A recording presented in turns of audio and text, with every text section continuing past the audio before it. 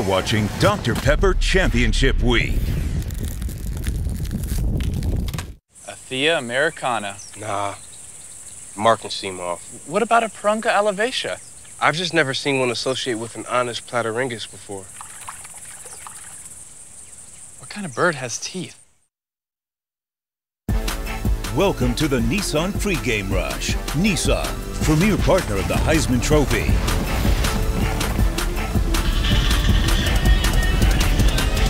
Greg, Joe, and Holly back with you here in Cincinnati on a night filled with rain. It's 41 degrees. Feels like it's in the high 30s. Cincinnati trying to get a big boost up in the playoff rankings and maybe even more than just a little bit of a move here. After a week of incredible criticism over the college football playoff rankings that were released and had Cincinnati at number 9, today's all about what's on the field. Let's show you what happened on the field earlier. Greg, ACC title game rematch. Clemson trying to make it their 6th straight to the college football playoffs, and they got the best of Notre Dame, didn't they? They did, and it was such an impressive showing from Trevor Lawrence. An early interception. He finds Amari Rodgers on the post there. Just a beautiful throw under duress, but it was really also about getting the run game going. First time around, Etienne bottled up by that Notre Dame defense. Not the case today. He had 10 carries for 124 yards. That's 12 yards a carry. It's pretty good. And then he wasn't alone. Trevor Lawrence showing that he's not the only guy in the backfield, Etienne is, that can take it the distance. You see the big 6'6" signal caller showing off his wheels as he put the Notre Dame Irish on ice. And then 5-win Ohio State got behind early to upset-minded Northwestern in the Big Ten title game. And Justin Fields was not good. Had only 114 yards passing and a couple picks.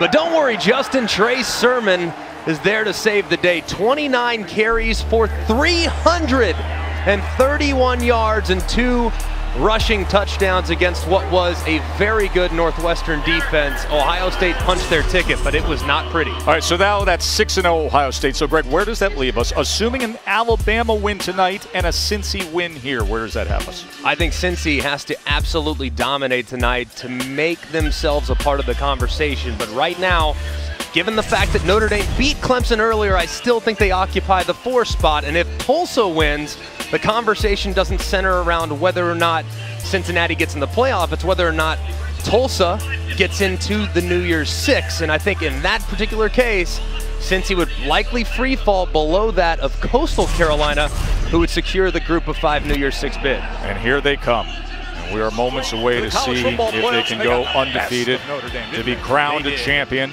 Last year they lost in this title game. Coach Fickell told us how hungry they are to simply play.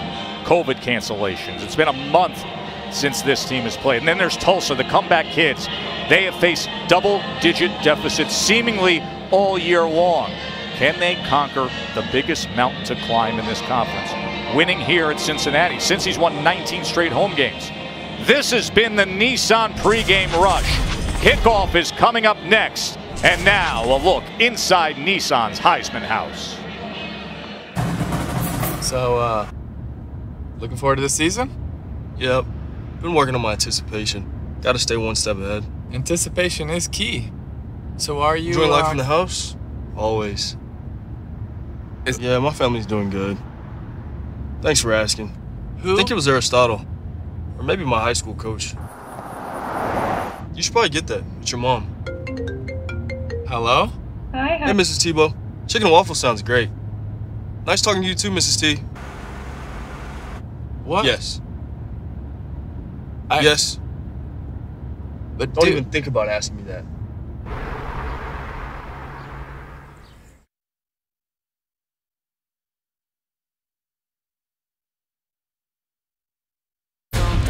Something to believe.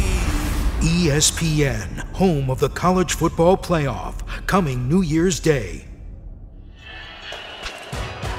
The American Athletic Conference Championship on ABC, presented by Capital One, part of Dr. Pepper Championship Week. Glad you're with us as you're watching the American Conference on ESPN. First time Tulsa's ever played for the American Conference Championship. A lot of credit goes to their head coach, Philip Montgomery. He joins Holly. Coach, your team has been impacted with disruptions and postponements all season long. What does it mean to your group to be playing for a championship tonight? Means everything. I mean, these kids have been so resilient. They stay focused through all the topsy-turvy of the schedule, things being canceled, things being postponed. They've done things right all the way through. And to be in this situation tonight, they're just excited to be on the field and ready to play. The conditions are not ideal. How do you overcome this rain for your offense to operate at the tempo you'd like to go? We've been fighting conditions all year. This ain't going to stop us now. So whatever it's going to bring, let it bring. Let's play ball. Amen, Coach. Thank you. Thank you. I love that response. Let's play ball for a championship. Tulsa won the toss, and they elected to defer.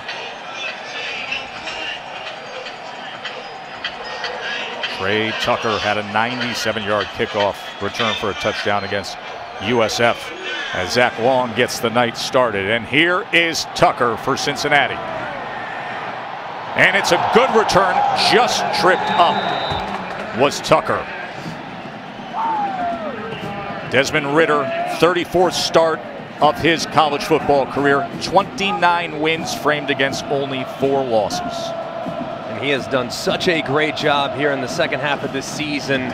Always been a terrific athlete, but having a great understanding and feel from the pocket, and also being very accurate, finding some of those capable weapons that he has on the perimeter, both at tight end and at wide receiver.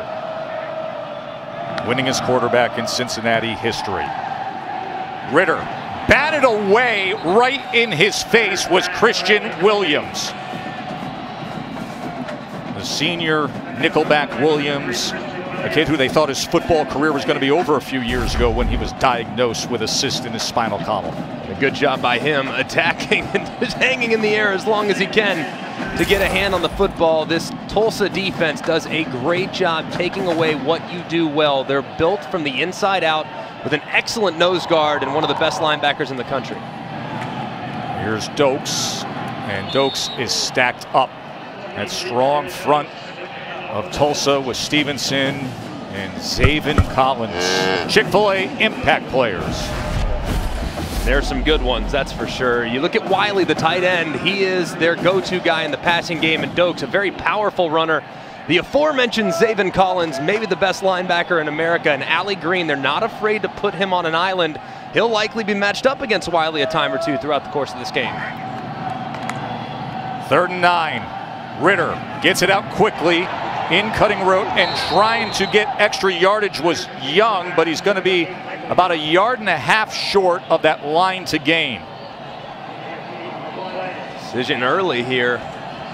Luke Fickle looks as though he's going to play it conservatively, understandably so, on his side of the 50. A nice job there by Tulsa, understanding the line to gain, rallying up to Michael Young and not allowing any yards after catch to force the 3 and out. James Smith on to punt. He was just invited to the Senior Bowl yesterday. #1 ranked pure punter on Mel Kiper's newly released NFL draft positional rankings on ESPN.com.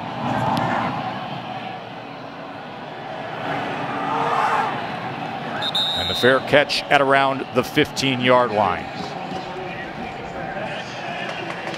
That defense does their job for Tulsa on the opening drive. And now Zach Smith will come out, the senior, the transfer from Baylor. This is his 2nd full season as Tulsa's starting quarterback. And he has a big arm, very strong in the pocket as well. Good runner, but he is a little streaky. And he is a guy that has battled some issues from a consistency standpoint. He's going up against an outstanding Cincinnati defense.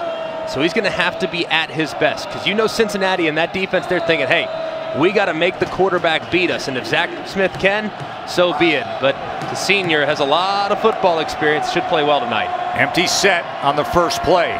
Smith, he's going to go downfield against the Bearcats defense, and he couldn't connect with Cannon Montgomery, coach's son. Let's go down to Holly. Well, guys, you talked about the good secondary of Cincinnati, and they're getting a huge lift tonight. They thought their safety, James Wiggins, who's by far their best safety, would not be able to play, but he's gone through warm-ups, and he is starting. #1 is out there, despite what they're calling some type of a stress fracture or stress reaction in his leg. Something to keep an eye on. He's outstanding there at strong safety, but they have 3 safeties. Both Hicks and Forrest can go as well. Here's Taylor now, and a good run for a first down for Corey Taylor. He's been banged up with nagging injuries in his career. This year dealing with a foot injury as well. Over 1,800 career rushing yards for Taylor, and a good one there. Tulsa wants to run the football. They have a really big offensive line. They want to lean on that defensive line for Cincinnati. Low snap. Smith has to get it off the ground. Then a little bit of pressure, but gets the completion to J.C. Santana. Ball comes out at the end, and Sleep Stokes jumps on it. First down, Tulsa. 18-yard gain there. Beautiful movement in the pocket there from Zach Smith. Slid just a little bit to the left, bought just the tiniest bit of time, and threw a strike across the middle. Good start from the Tulsa quarterback. Taylor, this time, nowhere to go. He was wrapped up right away. Ethan Tuckey was the first to get in on him. I really like Ethan Tuckey. He's a versatile defender. They'll line him up at the end of the line of scrimmage as well. And you go back to that throw. Look at the movement there. Pocket not clean, but Zach Smith, the senior quarterback, unaffected, stayed very poised, kept that passing posture, and threw an accurate strike for the first down. Look at the rain coming down here for this championship game. Three-man rush on 2nd and 11. Quickly to the outside, and taken down right away was Santana, as he had Kobe Bryant right on him. Kobe Bryant, defensive back, who coaches will tell you first in the building every single day. Hard worker. It's an excellent secondary. Kobe Bryant, Ahmad Gardner, the aforementioned Wiggins, and like I said, Hicks and Forrest. It's a group that will play on a lot of islands. They love man coverage, and Tulsa's going to have to beat it. So they'll go to some stacks and bunches, which they're going to have right here at the top of your screen. Man coverage across the board. 3rd down and 7. That's the top-rated defense in the American Conference. Smith to midfield, and fighting for extra yardage is Josh Johnson. Another Tulsa first down. Now, Greg, the rap on Tulsa is that this offense gets off to slow starts. They have scored just a total of 12 first-quarter points on the season. Smith, intercepted. Jarrell White comes up with the pick.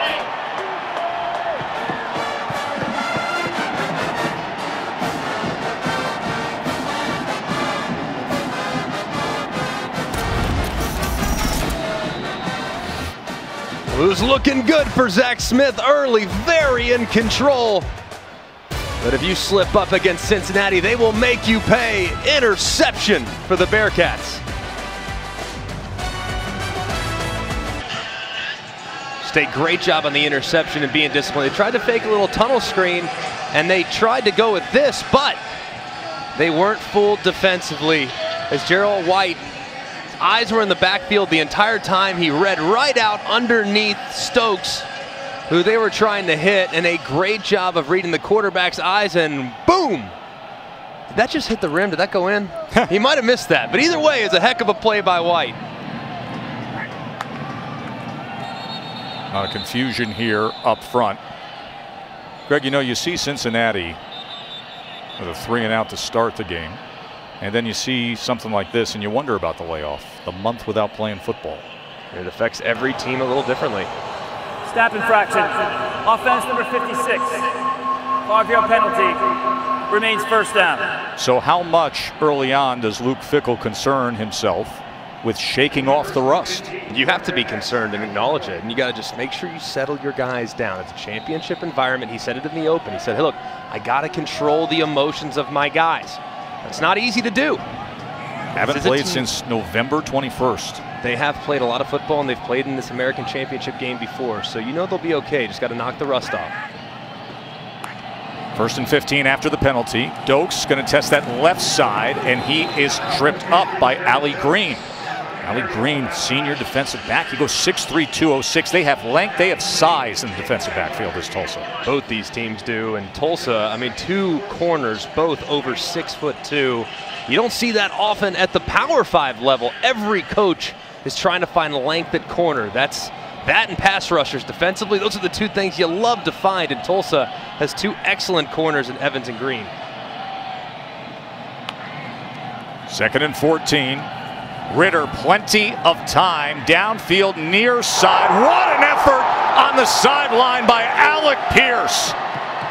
Their big play guy who stretches that Tulsa defense and then comes up with that. What a catch.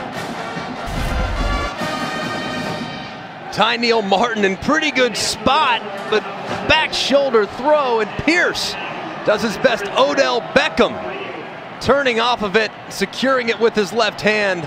Just amazing concentration. He missed major time this year, and they are happy to have him back. And coming up big there, 31 yards. And now quick to the outside to Jackson.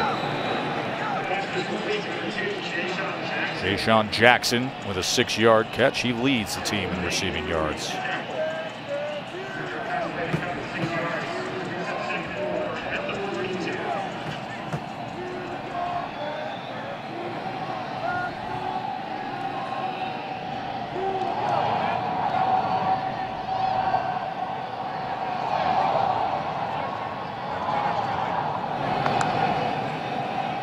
Second and 4. Big hole for Jerome Ford, and here goes Ford, splitting defenders and taking it in with ease. 42-yard touchdown run for Jerome Ford.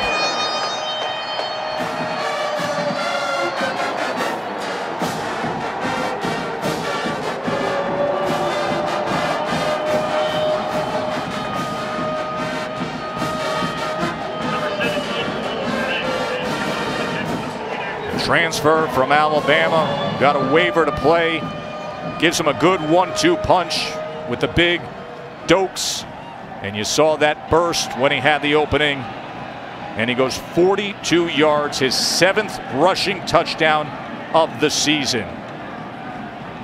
Well, I guess they shook off the rust, didn't they?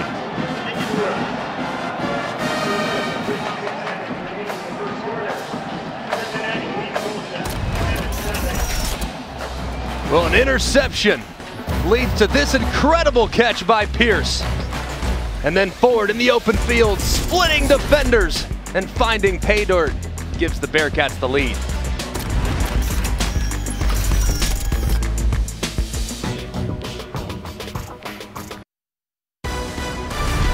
The American Athletic Championship on ABC is presented by Capital One. What's in your wallet? List of the oldest stadiums in college football. You factor in all football, Nippert is 6th, 3rd in major college football. But here's something. Here we are playing on this date. You got the latest date a game is played in Nippert Stadium history. Previous to this, they played December 7th of 1918. Numbers that matter right now are 7-zip. Cincinnati on top. Or is it the number 9 that'll soon be going away? That ranking next to their name.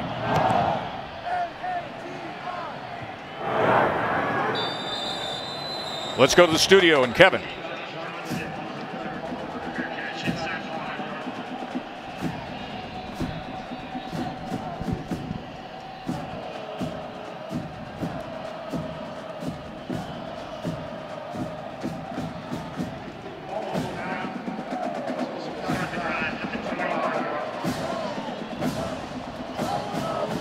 Whole lot of offensive talent over there in that SEC championship game. A game that probably will throw the biggest punch in determining the Heisman Trophy this year. It's a conversation we will get into. But right now, all eyes are on Cincinnati and Tulsa to see if Cincinnati can impress enough to make a huge surge. We mentioned Tulsa's slow starts to the season, as Taylor's going to take it off the left side and a run about 8.5 yards by Corey Taylor.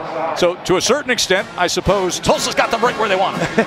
They're down early because that's what this Tulsa team has done, is they've come back all season long. They might want to give up another touchdown. That's right. They're real comfortable 2 scores down, but it's pretty remarkable how this team fights.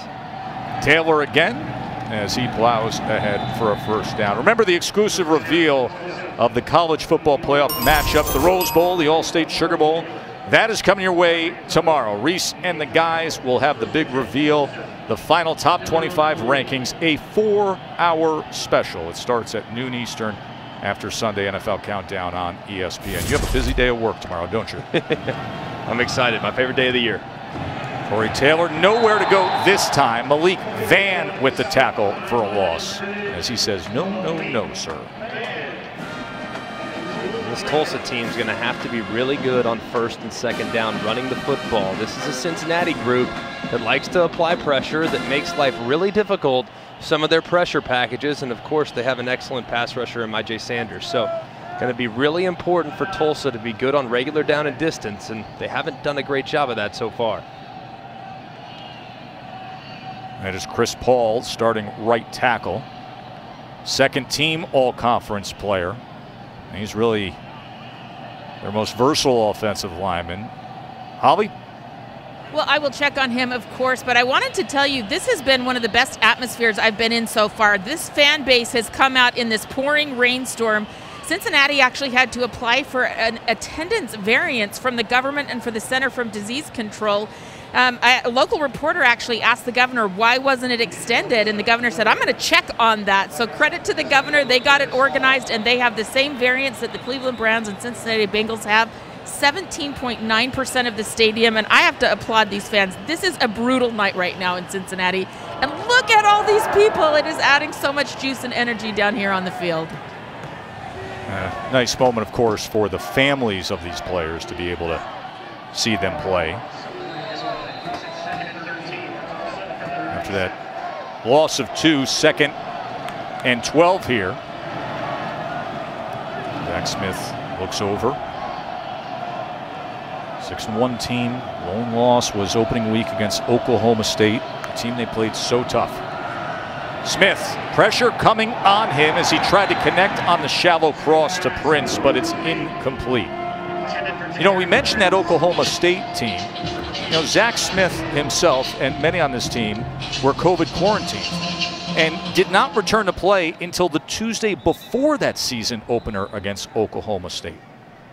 That certainly would have a massive impact on your ability to be competitive, but they certainly were, that's for sure. Quick injury timeout, and we'll be right back. That's Van down. AT&T 5G Skycam. Check out the AT&T 5G Skycast on ESPN3 and the ESPN app. The Skycam getting a little wet tonight here in Cincinnati. Only 40 degrees, a rainy night, a 3rd and 13 for Tulsa, Greg. And with Cincinnati, they play a lot of man coverage, and in order to kind of make life difficult on that man defense, you get to these bunches right here down at the bottom. Smith, a good strike for a first down as he goes to J.C. Santana. Good job there by J.C. Santana going down and securing that. It was really close. Ball was nose down coming out of Zach Smith's hands, but I believe the junior wide receiver, the speedster, got underneath it. Smith 4 of 7 for 43 yards to start his evening. Corey Taylor, and Taylor driven back, and getting in the mix again is the cornerback, Ahmad Gardner. He is always active here at the line of scrimmage. And with how they structure their defense, they have 3 defensive linemen, and they have their 2 linebackers that are lined up inside of those defensive ends, which requires both safeties and corners to be very involved in the run game. Most of those corners don't like that contact, Joe. Gardner's all about it. Go in there and fill when he gets a chance. 2nd and 8, quick strike to the outside. Flag is down as he goes to Josh Johnson. Prior to the snap, full start. Offense number 5. 5-yard penalty. Remains 2nd down. That was Santana, the wideout. 6th year for Philip Montgomery. It's a team that playing in a tough conference. People thought they were going to finish 9th. He went out and did this. He says we're a resilient bunch. Yeah, we had our issues with COVID. Everybody was fighting through it. And he talks about this league all the time, the level of experience that he has from his days in the Big 12. And he said, I'm telling you, it's extremely close to what he would see week in and week out. 2nd and 13. Shallow cross, incomplete. It was too far out in front of Sam Crawford, and Curtis Brooks was coming in on Zach Smith. Tell you what, Tulsa's going to need to find some answers in their protection, because right now, Cincinnati's only rushing 3 guys, 3 defensive linemen, and yet they're still able to apply some pressure to Zach Smith. That can't happen. You have 5 big, solid offensive linemen. You have to protect your quarterback, especially when Cincinnati's dropping in coverage.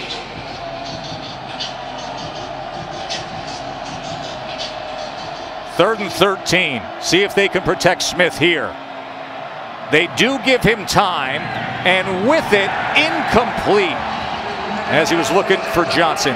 Holly, we did see the right tackle for Tulsa go down moments ago. What can you tell us? He is still out right now as they examine the top of his right foot. Chris Paul is an experienced 331-pound tackle. In his place, they've got a true freshman. Jaden Muskrat took over for him, a 280-pound true freshman right out of high school. So that is a significant difference at right tackle, that protection you're talking about, Greg. Lachlan Wilson went from playing Australian rules football for Helderberg Football Club to punting here in Cincinnati. Looking to pin inside the 10, and it just checks up, but inside the end zone. Well, the big story, of course, when it comes to this conference and when it comes nationally to the reaction we saw with the college football playoff rankings was where Cincinnati was as they dropped down without playing to number 9. The commissioner, Mike Oresco, said, "I never thought I'd say this, but bring back the BCS. Bring back the BCS," he says. Greg McElroy, he says, "This is the 7th year of the college football playoff, and it does appear the deck is stacked against us and against the other group of 5 teams." He's completely right. The committee's rankings on Tuesday, difficult time agreeing with that. Ritter pulls it, keeps it, and then slides down. Well, things changed this afternoon, though, because we didn't have a game, a competitive game in the ACC. Notre Dame got blasted by Clemson, so there's some out there saying, we'll see what Cincinnati does tonight. Well, it's wrong, though. We see a Florida team lose as a 23.5-point favorite to LSU. They drop 1 spot.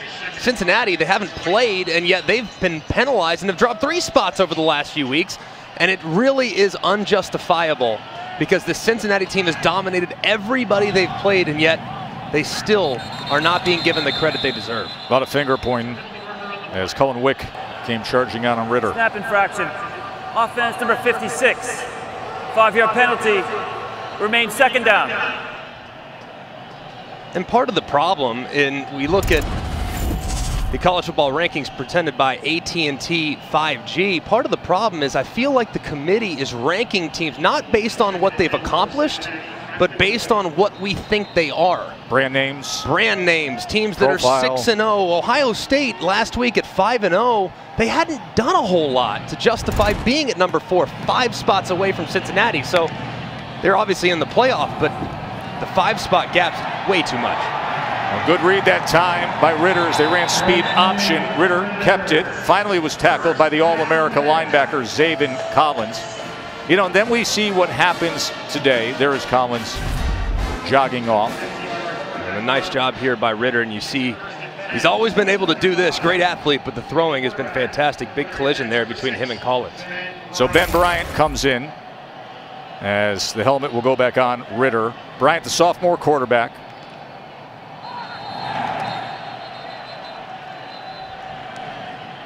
We've seen plenty of this early on, haven't we?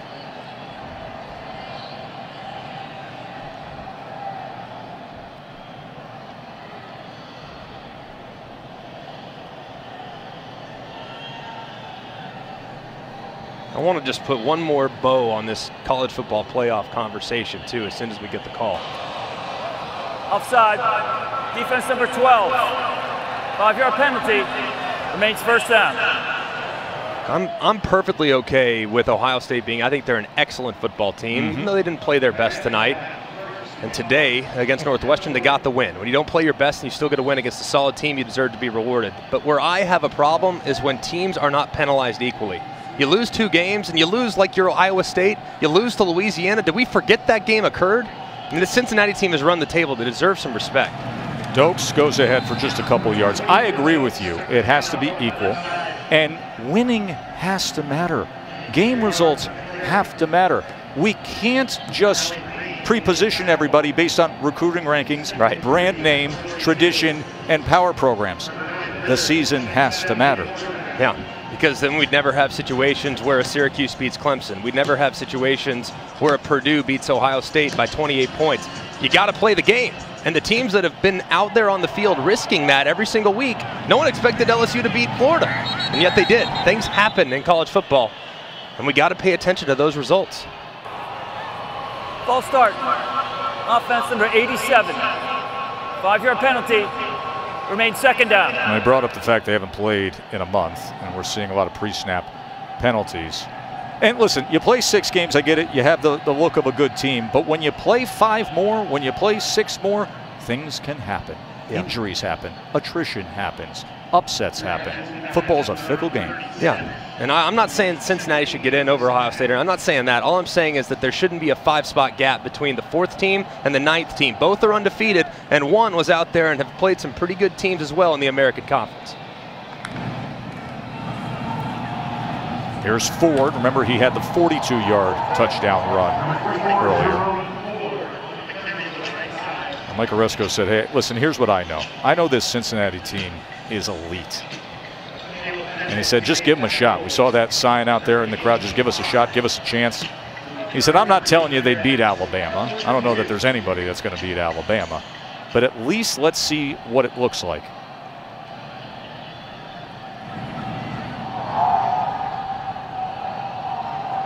Third down and 3.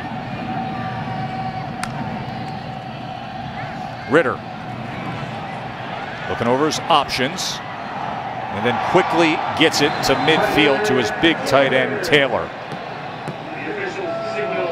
Great job by Ritter, moving in the pocket and keeping his eyes downfield as he challenged the line of scrimmage. I think the Tulsa defense thought he was about to run the football, try to pick it up with his legs, and outside of that left eye, that peripheral vision, he's able to find his tight end there, Leonard Taylor, for the 1st and 10. Could have got to him a little earlier, though. He might have had a bigger play.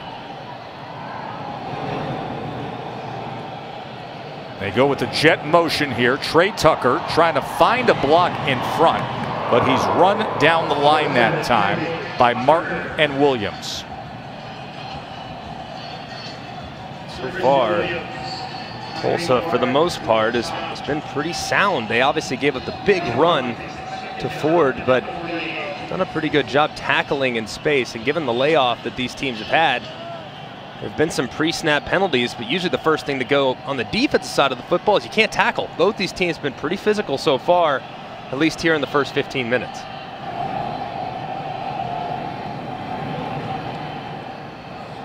Second and 9, Ritter, play action, gonna wind it up, downfield's got his man, up and getting it for a 1st and goal is Pierce.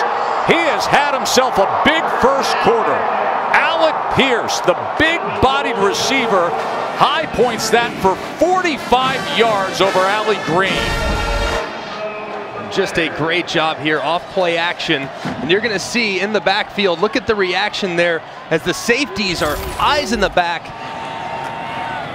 Dokes can't go anywhere on 1st and goal, stacked up right at the line of scrimmage. That was Zaven Collins with the tackle. And Ritter obviously taking advantage of that one-on-one and giving Pierce an opportunity to go and high point the catch and make a big play. As this team goes to tempo quickly, just really nice identifying that underneath post get grabbed by the safety and having that one-on-one on the outside. And Pierce, the big play machine, does it again to give Cincinnati life inside the 5. Second and goal.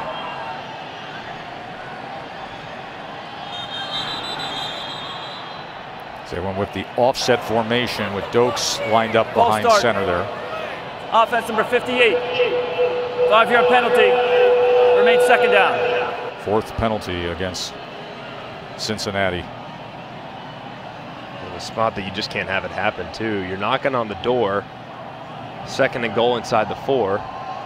Now obviously you make life a lot more difficult for your offense.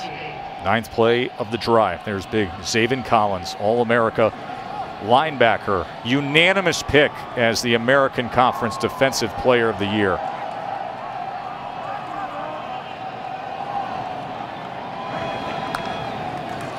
Second and goal.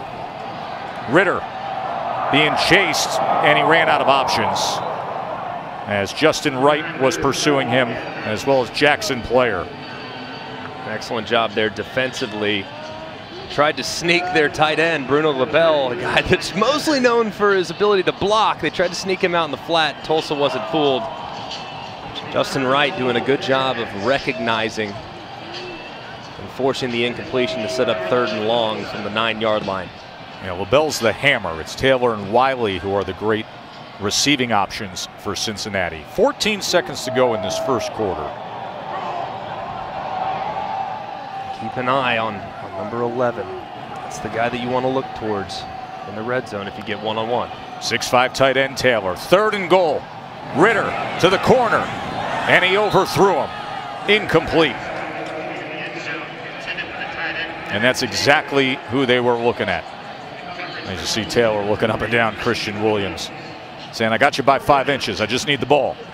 Well, you got to just give your guy a chance there. Ritter throws it out of the back of the end zone. In a perfect world, you'd love to throw it to the back pylon, let your guy run under it, but when you have a tight end with a massive length advantage, you have to just give him a chance. That time, Ritter off the mark, and it cost him. So Cole Smith comes on to attempt a 25-yard field goal.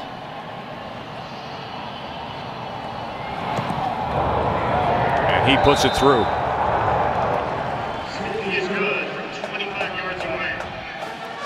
So an 11-play drive that had Alec Pierce with the 45-yard reception, capped by Cole Smith with the field goal. 10-0 Cincinnati. Of course, tomorrow it'll be the College Football Playoff Selection Show presented by AT&T 5G. We invite you to catch Sunday NFL Countdown as well. Special start time tomorrow at 9 a.m. before the College Football Playoff Selection Show. They'll have complete coverage of Drew Brees' return to action as he faces Patrick Mahomes and Randy Moss, of course, every week ranking the best catches in You Got Mossed. Welcome back, Drew. We're gonna need 40 out of you today, playing against Patrick Mahomes. Hope those ribs are feeling okay. It'll be fascinating to see these final rankings. How the committee reacts to Notre Dame being handled today by Clemson. Here's Stokes. And Stokes out to the 28-yard line. When we mentioned double-digit deficits, that is where Tulsa is most comfortable. That is what they have done all year. Oh my, well, now wait nice a minute list. Here. Oh, if they knew what I knew, Joe Tess would be getting coal in his stocking. Boy, do I like these fans here. Back after this message and a word from our ABC stations. The nice list. Thank you, Cincy.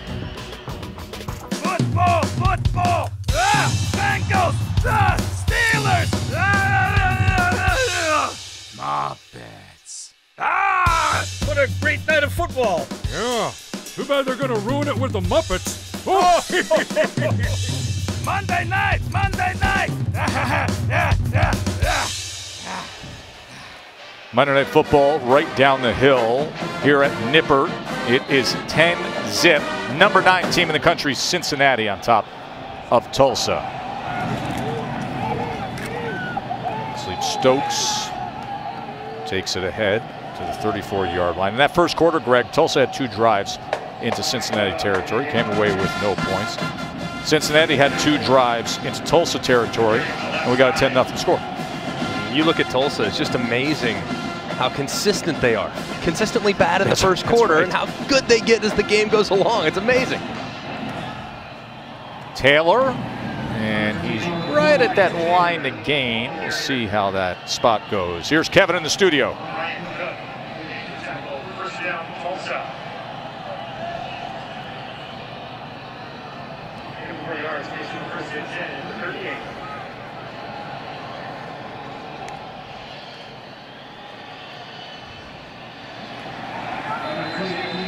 in a year in which no quarterback is shining bright. Listen, I don't care if quarterbacks are shining bright, but we're going to tell you this, Greg, he's the best player in college football. Yeah, if the goal is to give the award to the most outstanding player in college football, DeVonta Smith is the best player. I've been saying that for weeks. I'm just glad that Booger is finally taking something from all the incredible, just all the knowledge I've given him over the years. You know, he's finally grasped it. I've loved it. It's just wonderful to hear. Hop on the bandwagon, Boog. Let's go.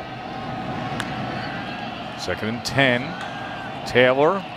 Big hole, and he kept his balance and then gives a little more out to midfield. All right, let's talk about the Heisman just a bit. You and I have to fill out the ballot tomorrow and get that thing in. Listen, I think this is a year where you should really take a good look around. I love what Jarrett Patterson did up there in Buffalo. Yeah, he had 1,000 yards in 5 games. I mean, I think all these guys are in a weird year, deserve some consideration. Quickly to the outside, that's Crawford for a first down. Of course, I mean, DeVonta Smith has been amazing, as has Kyle Trask and Mac Jones. Most people are talking about them, but you need to acknowledge what Jarrett Patterson has done in a very short season. Breece Hall is the nation's leading rusher coming into this week. And Zaven Collins, I always try to find a defensive player that I think's worthy. That's the one. Zaven Collins is the only guy you can consider this year, given the game-changing plays he's made throughout the course of it. Taylor, another good run against this very stout Cincinnati defense. Keep in mind, it's the #1 rushing defense in the American Conference. They only give up 112 yards on the ground per game. That is not a good sign. Jarrell White is down for Cincinnati. Remember, he had the interception in the first quarter. We'll take a quick break as the medical team sees him.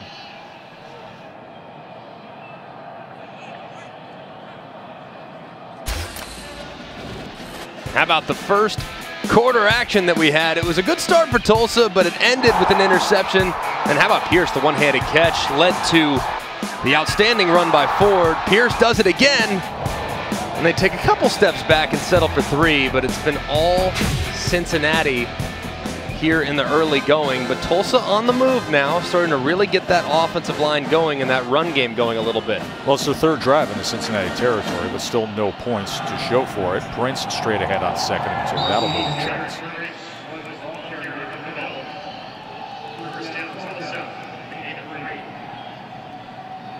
Holly? Guys, good news. Jarrell White, the leading tackler for this Cincinnati defense, was able to just run back out onto the field and will be able to continue. And it's important because James Wiggins, their leading safety who is starting this game, is not able to continue. He had that issue in his leg. He cannot play the rest of this game. He's the star of that well-balanced defensive backfield. Prince on first down, nowhere to go there, and it is White who just came back into the game with the tackle. Taylor, who's slow to get up. Back up defensive tackle. Luke Fickell is 4th year at Cincinnati. Greg, what he has done here with this program, back-to-back 11-win seasons, and now sitting here trying to stay undefeated and win an American championship. Yeah, he's been outstanding. Has such a good feel for the area. Obviously so familiar with Ohio and has built an extremely consistent program. And on the heels of one of their best recruiting classes, this thing ain't going anywhere. This machine might just be getting started. Smith on 2nd and 10, and that's incomplete. You mentioned that Fickell really knows the area and has been recruiting well, including in his own house. His wife, Amy, very proud this week, and Luke very proud this week because Landon Fickell, the big 6'5", 260-pound offensive lineman from Moeller High, has signed to play for the Bearcats. He's going to play for Dad. Sure, that was the one in-home visit that Luke Fickell was able to make. That's it. So that's big, but exciting. I know they're so happy, the Fickell family, and I think that's a big reason. A lot of people have said, well, he's going to be connected to a lot of big-time jobs. In Luke Fickell's eyes and in his family's eyes, this is a big-time job. So he's very happy here in Cincinnati. A lot of movement on the left side of the line. An in-home recruiting visit that includes take out the trash now, son.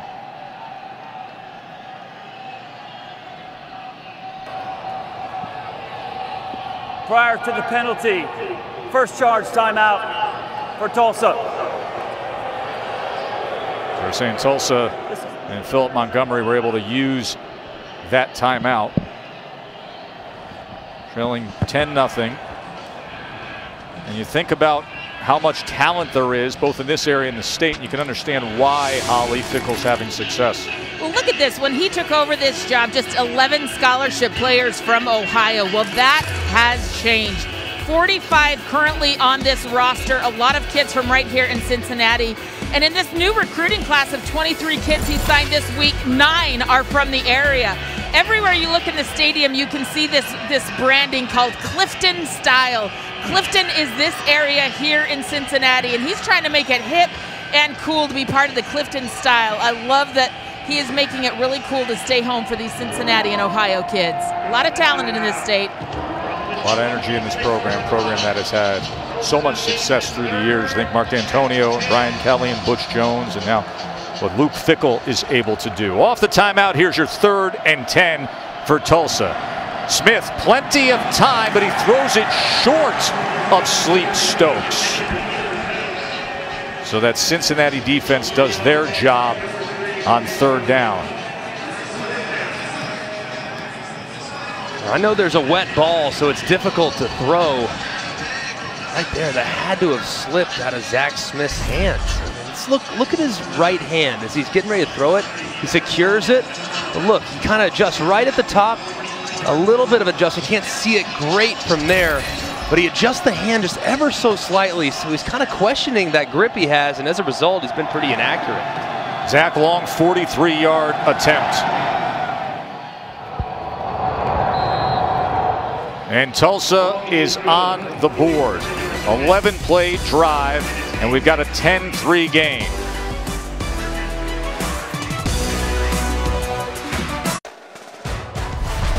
The American Athletic Championship, presented by Capital One on ABC, is brought to you by Pacific Life. More than 150 years strong. Trust in your tomorrow. Such a great day of college football today. Of course, Clemson, the ACC champs. Texas A&M, number 5 in the latest rankings, defeated Tennessee today, 34-13. Jimbo Fisher said 7 straight SEC wins. Some schools didn't even play 7 games. I don't care what league you're in. If you're going to pick the best 4, we're one of them. And then you look at this Cincinnati team at 8-0, trying to win a conference championship, trying to get to 9-0. Remember, A&M got destroyed by Alabama and then went on the 7 straight wins. The signature win was all the way back early in the season when they squeaked one out against Florida, who was then 4th in the country. And now Cincinnati trying to have a signature win here. Trey Tucker on the return. And Tucker catches a seam and dives out past the 30.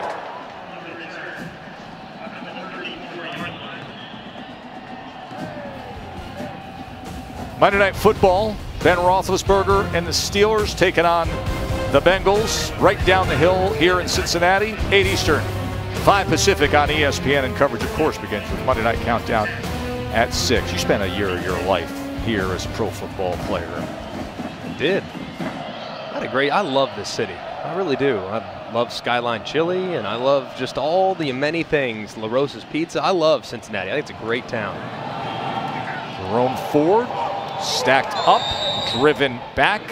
That was big Jackson player. 6 foot, 290-pound guy. You think of that body type, and then you watch player play, and this is a guy who's very disruptive, very active. He is. Him and Tyrese Stevenson both jump out when you watch him. This is an active front. And if you look at player, I mean, you could make a pretty strong argument that he single-handedly took over the Navy game and won it. I mean, he was that good that night. So they have an excellent front with a couple very capable guys. He was the conference defensive player of the week. 2nd and 9 and incomplete, trying to connect with Michael Young, the grad transfer from Notre Dame. So far here, both quarterbacks just a little bit erratic. Zach Smith a little more so than Desmond Ridder. It's obvious that it's wet. The ball is wet. They're doing the best they can to make sure a dry ball stays in there, but the ball just a little bit loose coming off both quarterbacks' hands, and as a result, uncharacteristically inaccurate here so far in the first 20 minutes of this game. There's the quarterback comparison. Cincinnati 1 of 3 on 3rd down. A 3rd and 9 here. Pressure. Ridder, ball is out, and Tulsa has it. Laying right on the ground was Jackson player, and the ball was like a magnet to him.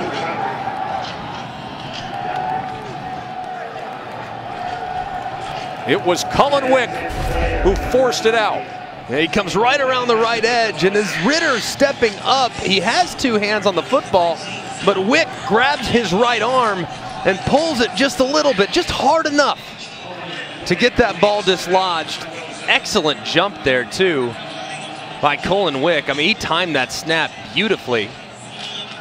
And working against Darius Harper, the senior right tackle, he just gets right around the edge and dislodges the football, and then player right where he needed to be hops on it. A huge play there from Tulsa's defense.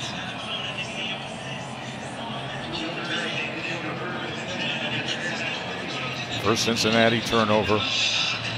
Tackle for loss for Tulsa, and now it puts them in prime position here. Take over at the 28-yard line. Taylor, as he gets down to the 24-yard line, tackled that time by Cook. What did we say earlier? They want to be down by double digits. It's where they feel comfortable. It's amazing. Something about having your back against the wall brings out the best in this team.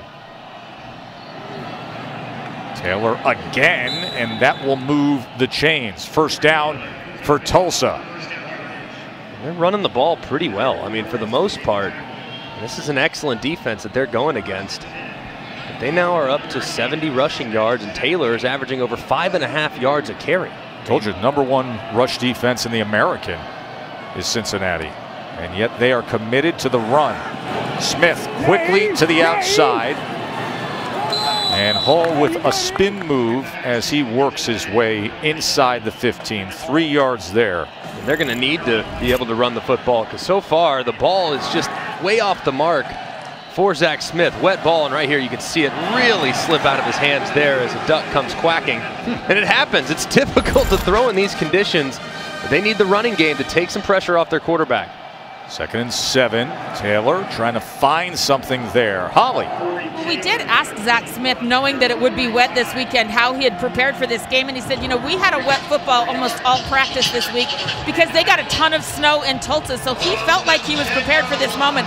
You do see him put his hands in that muff and try to keep him dry in between plays. 3rd and 3, and Taylor in for the score.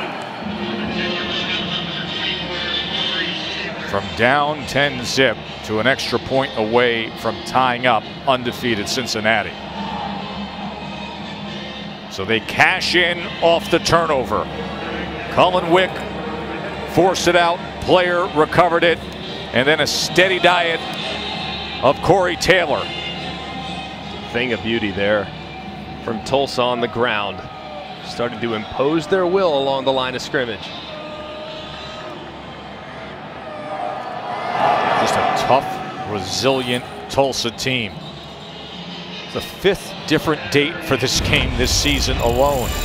These two couldn't wait to get together. Tulsa couldn't wait to get their chance. They get it in this title game, and they're tied with #9 Cincinnati.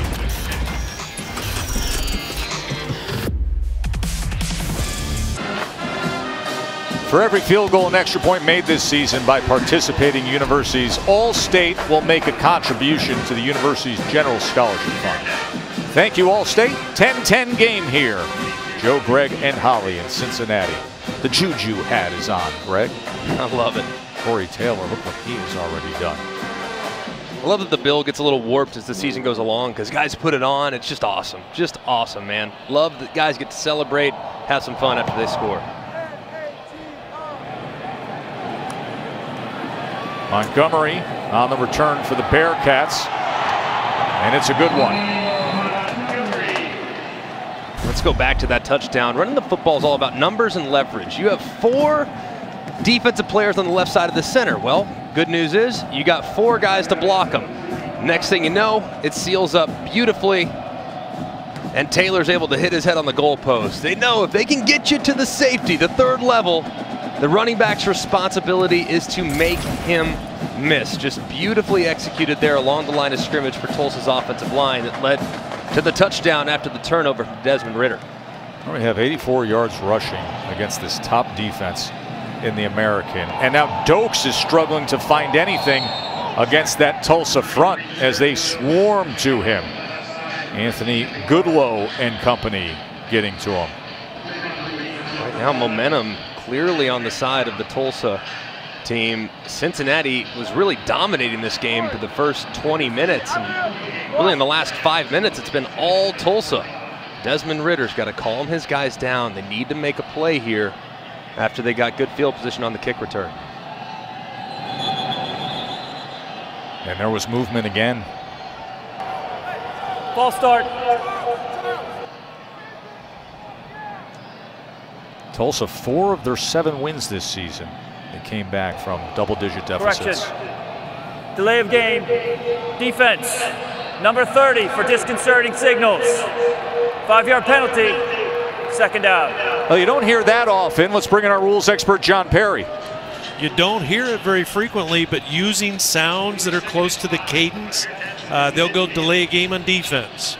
I've seen a lot more of it this year, JP, because there's not as many people in the stands. The officials can actually hear what's going on the field. So I've seen that 4 times now, and I don't think I'd ever seen it until this year. It's pretty amazing. Did you hear a lot of it back in the day when you were playing? All the time. It drove me crazy. 2nd and 5 after the penalty. And Dokes just a couple of yards there. They are really fitting it up well against the run defensively. As you see them drawing it up there, Trayvon Reeves, the senior linebacker, getting involved. Joseph Gillespie and this defense. There's 14 takeaways on the year. They did a great job against the run game of Navy as well. They're leaning on that defensive front tonight. And this is a critical down and distance for Cincinnati to keep this drive alive. And those safeties, look how tight that Tulsa defense is. The deepest guy on the defense is 8 yards. 3rd and 3, pressure off the edge, and they get to him. Reeves comes charging in on Ritter. Trayvon Reeves with the sack on 3rd down. Momentum, Tulsa. Just a great job timing up the snap. If you look at the right side of the offensive line, Darius Harper's concerned with the guy that was initially lined up over him. When that guy slants inside, he's trying to pass it off to his guard, but Reeves has already passed him. That was an excellent disguise there and a nice timing on the blitz there for the Tulsa defense. James Smith on to punt. He does have 15 punts that have pinned inside the 20 this year. Flag comes in before the play. 2nd Tulsa sack moments ago. By rule, the clock will start on the snap. A great call defensively by Gillespie to send Reeves, wasn't it? It was, and he deserves an awful lot of credit this year. I mean, Gillespie, this team plays so hard. They're so sound. They don't give you anything for free. And he allows his players to do what they do well. For instance, Zaven Collins. He's not, just because he's 260 doesn't mean he's going to line him up at the end of the line scrimmage to make him rush the patches. The guy's great in space, so he drops him out into coverage. He really understands the strengths and weaknesses of his players. I marvel at his ability to move Collins at 260 pounds. Fair catch at the 16 by Keelan Stokes. Just over 6 minutes to go till halftime. Tulsa tied up with Cincinnati. There is the DC, Gillespie, whose team just came up with the sack. The super big Samsung QLED TV is made for football. Christmas list, and he's got 1 check mark there. A night away from my wall. That's a terrible check mark. Hang on. Let's try. So he's got the night. He's got on TV. He got 1. Now he's got to win the American Championship. Christmas list. Night away from the wife? Come on. Rainy night in Cincinnati. His team, undefeated Bearcats, right now are dealing with a Tulsa team that's playing some fiery ball. And they're running the ball well to boot. Surprisingly enough, I mean, it's not often when you watch Cincinnati and they're not the more physical of the 2 teams. Right. So far, it's early on. There's a lot of game left to be played. Right now, Tulsa's winning at the line of scrimmage. And when you look at their running backs, they're falling forward as you see Marcus Freeman, the defensive coordinator for Cincinnati. Malik Vann, 2nd time that the trainers have been out to see him. We had a nice visit with Marcus Freeman yesterday, and we asked him about the layoff and what concerns him being a coordinator. And he says, you know, 28 days without playing a game, you almost have too much time to prep. He goes, I've gone back and watched about 2 years of Tulsa football on film. Right. And sometimes in talking to both him and Mike Denbrock, the offensive coordinator, said you can kind of have some paralysis by analysis. You almost have too much stuff. So they spent really the last 48 hours actually taking stuff out because they were over-analyzing every possible angle of their plan. I don't think it's had a huge impact on their players. They've played fast, but right now, Tulsa's been the team that's certainly been more physical, and their championship games are often decided at the line of scrimmage, and right now they're the one that's winning it. Holly, Freeman and Fickle make a good combination when it comes to defensive wizards, don't they?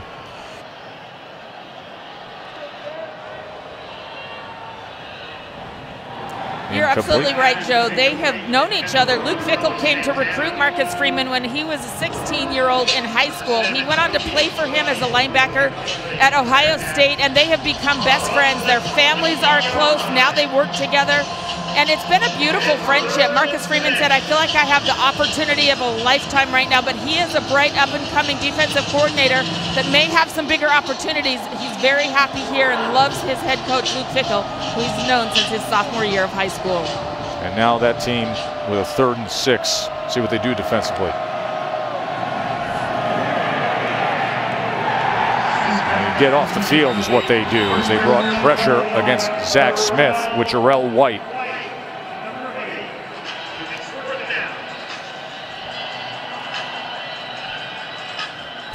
Just a thing of beauty on the rush. You're going to see a guy loop inside and then come outside, just overwhelming the left side of that protection. You have 4 offensive linemen and 4 guys rushing the passer.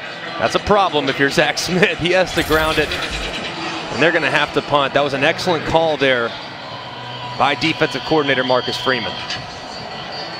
So Wilson with his heels on his own 5-yard line, punting away to Montgomery.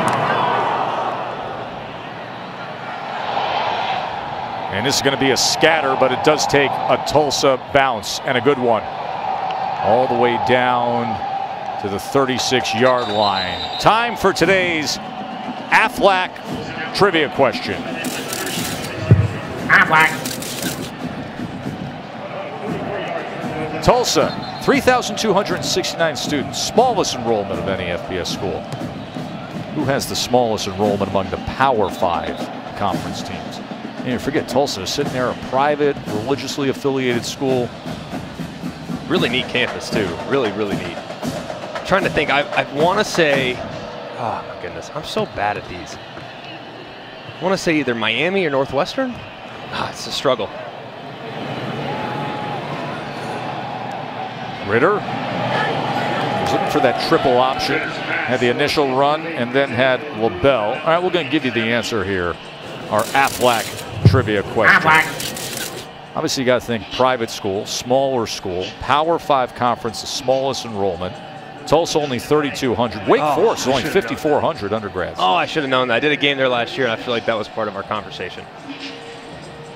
Gosh, it makes me so mad. I'm so competitive on those, and I just really want.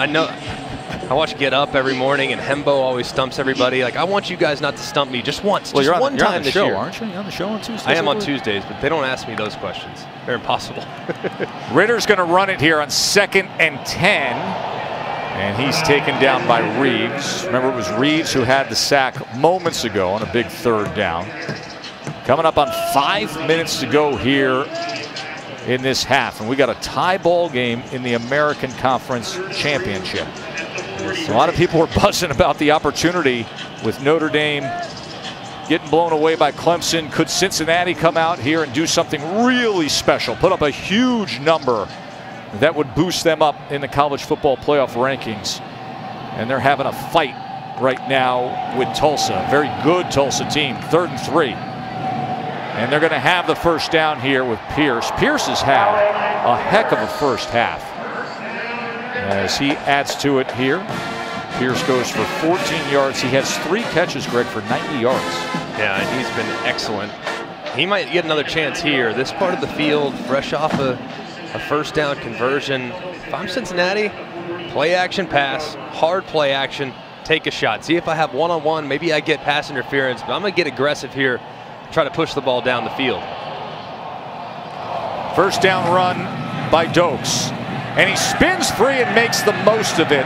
Well, we mentioned what happened in the ACC championship. And for those joining us now, Greg, you say if Alabama wins and they're up on Florida, and if Cincinnati wins here, you expect this to be the order tomorrow when it's revealed. I do. And I think for as good as Cincinnati is, I'm just not sure their resume is going to stack up against Notre Dame. And then, of course, if Tulsa wins, the conversation centers around not who gets in the playoffs, but what group of 5 team is represented in the New Year's Six. It's either Tulsa or Coastal Carolina, more than likely.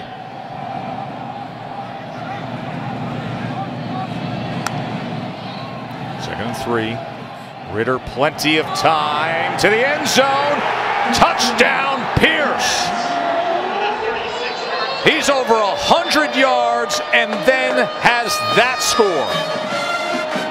36-yard touchdown catch, Alec Pierce, as he gets past Allie Green.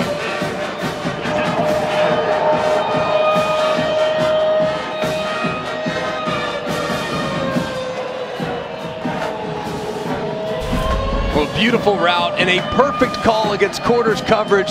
You look at Taylor, number 11, he grabs the safety. You got the post over the top. Desmond Ritter throws a strike to Pierce, who's had a huge first half.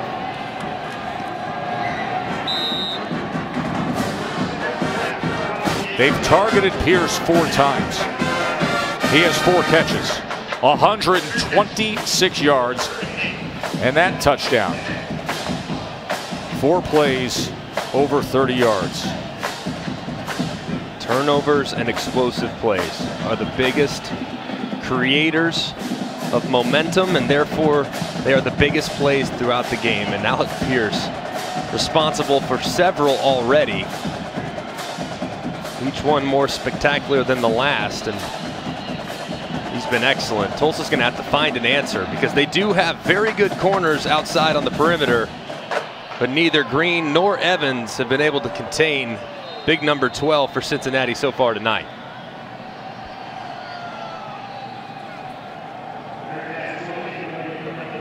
A 10-zip.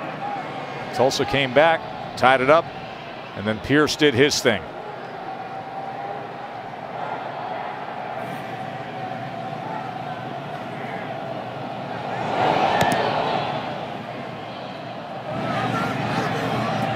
And that'll go out of bounds and bring out the penalty flag.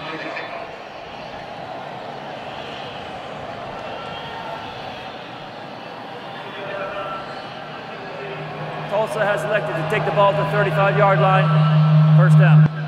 So Ritter, 149 yards passing, and Holly, that touchdown, he can spin it a little bit. Well, he can spin it for a good reason. He grew up in his grandmother Jan's house, and Jan is actually the one who took him out into the yard and taught him how to throw a spiral. She said, I've been watching football my whole life with my 92-year-old father, who is watching tonight from Urbana, Ohio. And she said, I just feel like the last finger on the ball has to be the index finger. And I followed up with Desmond. He said, Grandma taught me that's how I throw it, and his spiral looks pretty good. How about Grandma with the X and O instruction for this quarterback at Cincinnati? She did a heck of a job. I mean, because the index finger is the last one to leave it. That ball just turns over beautifully. Well coached is Desmond Ritter. Corey Taylor has had a big first half himself. Flag is down. You know, Tulsa lost their star running back, Shamari Brook, to a torn ACL before the season opener. After the play was over, personal foul, unnecessary roughness, offense number 73. 15-yard penalty, the down counts, it's second down. That'll back him up. And Shamari was a 2,000-yard career guy, Greg, so it's been a little bit of a running back by committee situation for this offense. Yeah, and it's obviously worked out very well. Feel terrible for Shamari and hope he makes a quick and full recovery, but he was supposed to be their bell cow, and this team, like it has all year, they just continue to respond to adversity. You lose one of your best offensive weapons in his senior year, it's a gut punch for everybody. And they haven't done it with just one guy. They've obviously gone with the committee approach like you alluded to, and Prince and Taylor and Wilkerson, who's unavailable tonight. They've done an excellent job creating a 3-headed monster there in the backfield for Tulsa. There's Wilkerson there.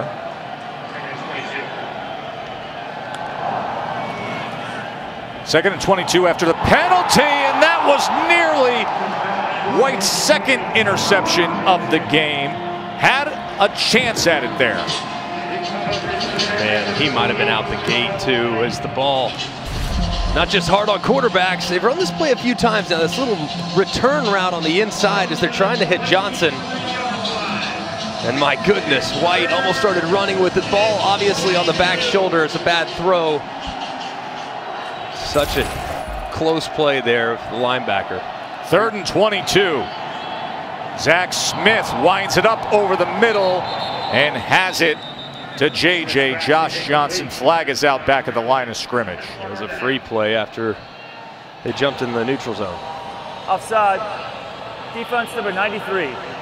5-yard penalty. Repeat. 3rd down.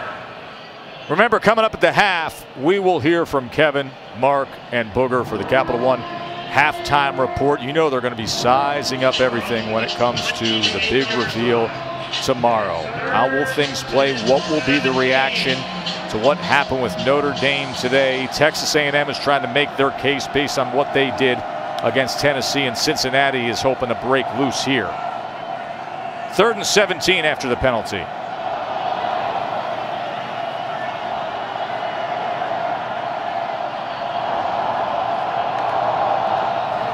Four-man rush against Smith. Gets by Sanders. Sanders now trying to track him down again. And it's short and incomplete of Keelan Sleep Stokes. Great rush there by Sanders. And I remember doing the American Conference Championship game last year and watching that young man and thinking, whoo, boy, this guy's got NFL written all over him. He's long, he's athletic, he can time the snap count. I think he's probably one of the more underlooked players in the country. Find a guy with that kind of length and that kind of juice off the edge. It's a guy who's going to be playing, I think, for quite a while on Sundays if given the opportunity. Here's what else I like about him. You talk to the coaches of Cincinnati, they say hardest worker on the field in practice, and then it shows up in the games with productivity. Fair catch at the 30-yard line by Ryan Montgomery.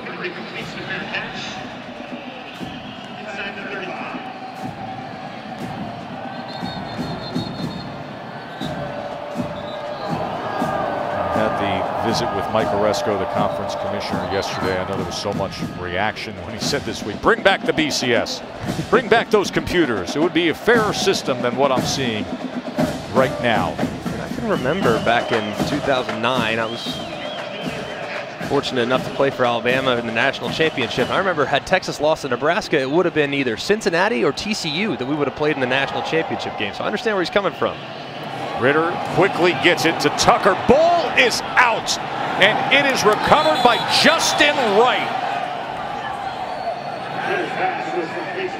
Wet football clearly having an effect tonight. And that is now the 2nd turnover by Cincinnati. And how about Christian Williams trying to turn it back inside, but putting that right arm out, number 3, to dislodge the football. Look, he overruns it a touch, but he brings him back inside and hits it right on the football as the ball breaks free. Just a beautiful job there by Christian Williams, the opportunistic nickelback here in this 3-3-5 defense. Just an excellent play. And now here is Tulsa with just over 2 minutes to go before we get to Kevin, Mark, and Booger in the studio with a chance. Stokes trying to get to the corner, and he is upended by Derek Forrest. This is a big drive here. Not only can you potentially get a 2-for-1 knowing you get the ball in the second half, but he sees momentum before halftime, and he can take advantage of quick change turnovers. 2nd and 4, Taylor, and Taylor will have the first down. Flag comes in late.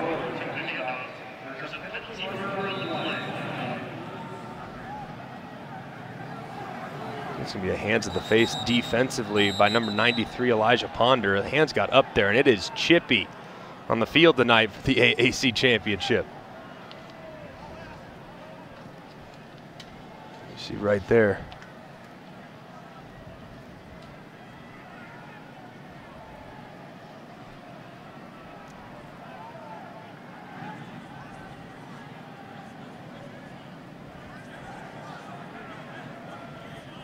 Tyler Smith's helmet went flying.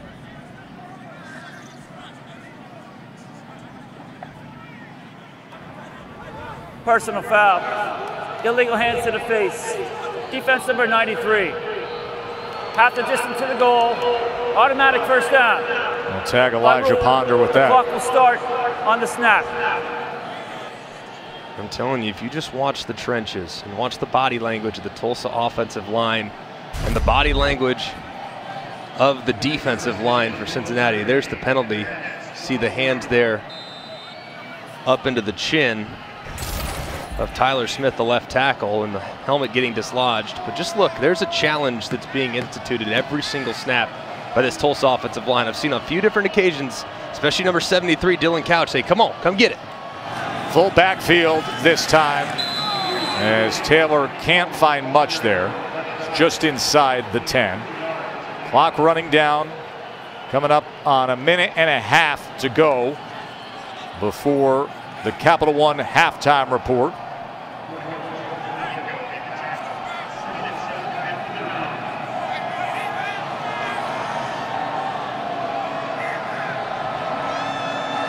Second and 8. Taylor again trying to split defenders, and another flag comes in from the defensive backfield. Cold, rainy night in Cincy. I think they're going to get center Gerard Wheeler here. Holding. Offense number 66. 10-yard penalty. Replay. Second down. And you're going to see Wheeler in the middle of the offensive line, the center. Kind of grabs the defender with his left arm and kind of slams him to the ground, and the umpire sees it, watching right here. He's engaged, and look at that left arm right there. Looks like he slams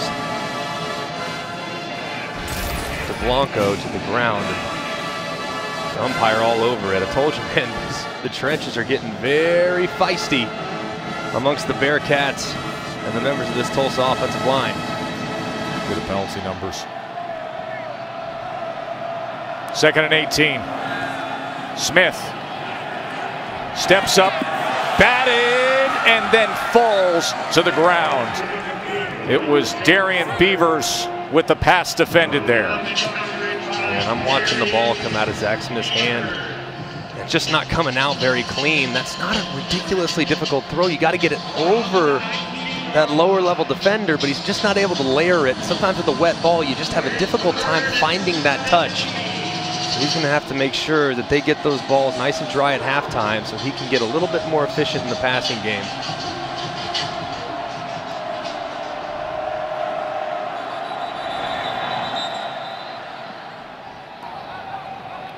Cincinnati takes their first yard sign out of the half. This is a 30-second timeout. Cincinnati with the timeout there. There can be so many things to talk about tomorrow, Greg, but chief among them are comparing teams once you get past really the big two, Alabama and Clemson. Listen, I saw your projections there. Obviously, Ohio State now 6-0. Ohio State now claiming a Big Ten championship. So the assumption is Alabama wins tonight. They maintain number 1. Clemson moves up to number 2. Ohio State number 3. Can say what you want against Notre Dame, right? But they've got the signature win. They beat Clemson, right? So yeah, they got the blowout loss. It didn't look good, but they also have the signature win. They have 10 wins. I mean, you can say, well, it's the same old Notre Dame. Look what happens when Trevor Lawrence came back. Yeah, they beat him. That's great, but Trevor Lawrence didn't play. Still won the game. Does the result matter? Are we now devaluing wins because of how they win? No, they won the game, and Notre Dame is they are very, very solid. And today was not a good look for them under any circumstance. But if they get that 4th spot, they absolutely deserve it. 3rd and 18 for Tulsa. Smith, a lot of pressure in the pocket, able to escape it, get rid of it, but it's incomplete and short of JJ, Josh Johnson. That was a good job there by Smith. And I know it's an incompletion. Not all incompletions are created equally. Right here, you take a sack in wet weather. That makes that field goal that much more difficult. So him just being able to negotiate just enough time to get rid of it and not take the loss of yardage play was significant. The one byproduct of it is Cincinnati now has 2 timeouts with the ball coming back to them potentially. So had he taken the sack, they might have had to burn a timeout, but still, love the throwaway. Zach Long, 10 of 12 on the year, made a 43-yarder earlier. You talk about the weather conditions affecting you. Zach Long slipped on his plant foot. The field is soaked, and watch his plant foot here. It looks like the plant foot, Joe. Tell me if the left plant foot gets a little too close to the ball. I mean, it looks like, and if you look at it from behind, you look at that left plant foot, Joe, it looks like he gets so close to the ball that he tries to save it almost. No, his plant foot totally slides forward. His position was good. His jab step was fine. His drive step was fine. When he went to set his plant foot, it slid forward on him. It didn't fully come firm and grip the ground. And that is, listen, you got to, every aspect of the game is impacted by the weather, and that is a missed opportunity. So now 42 seconds and 2 timeouts to work with. And here is Ford. Ford had the 42-yard touchdown earlier. It has been soaking all night long, Greg. I mean, from before kickoff, it has been a steady rain. And it's been really difficult to be consistent in the passing game, at least for Tulsa. It looks like here, backed up in their own end. Thought Cincinnati might try, if they squeaked a run, might try to get in a little bit of a 2-minute operation, but knowing the wet ball conditions, probably smart to play it conservatively and take a 7-point lead into the half. That is exactly what they will do. Well, the weather playing a factor in terms of what we are seeing tonight. Cincinnati has led at the end of the half every game this season.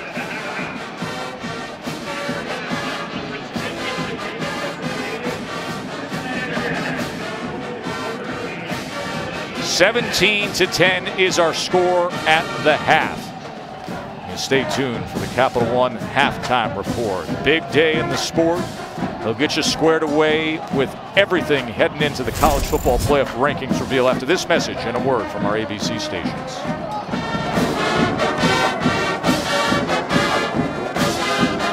Back to Dr. Pepper Championship Week.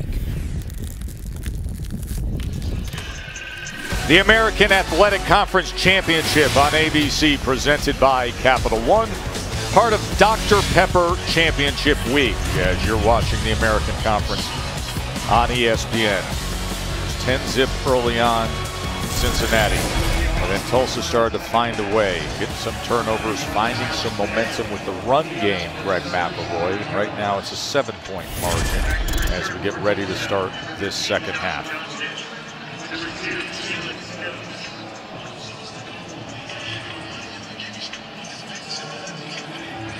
Tulsa gets the ball to start this second half.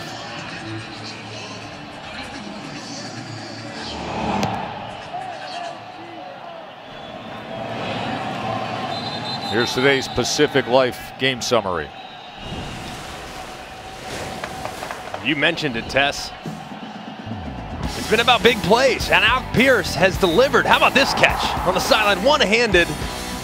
And then for the touchdown a little later in the half on the post, just beautiful job of him taking advantage. But Tulsa's been really good on the ground. Corey Taylor's averaging over 5 yards a carry against one of the best defenses against the run in college football. And really, if you were to sum it up, it's all about how physical Tulsa got as the game went along. I know they went into halftime with a 7-point deficit, but they were right there, and I know Cincinnati had some adjustments they wanted to make there at halftime. Physicality matters in bad weather, and you're seeing it here, and you're seeing it with this guy too, Corey Taylor. Holly. Well, I actually asked Tulsa coach Philip Montgomery about Zach Smith's hand slipping on the ball. He said, we just have to do a better job getting a dry ball in there every single time. He said, I like how we're playing, we just got to eliminate penalties. Straight ahead, and another run for a first down from Corey Taylor. And Holly mentioned it. Zach Smith was pretty inaccurate. It's just 6 of 19, and a lot of those misses, they weren't really all that close. I mean, they were way off the mark, and it's difficult conditions. I mean, to expect him to be 75% passing is going to be a bit of a stretch, but he has to be more consistent, especially on the shorter underneath throws that are considered extended handoffs. First down pass here. And that diving effort at midfield is made by Sleep Stokes. Number 3 on their all-time all-purpose yardage list is Sleep Stokes. Did he go down and get that? It was really close. The ball just a tiniest bit low, but a pretty good throw there by Smith.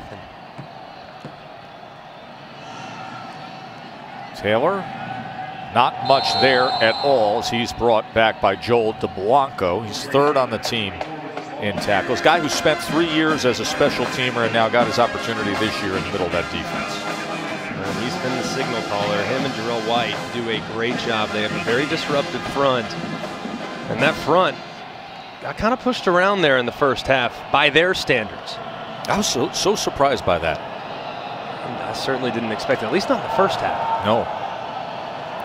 Deneric Prince trying to turn that edge, but he was wrapped up by Javon Hicks.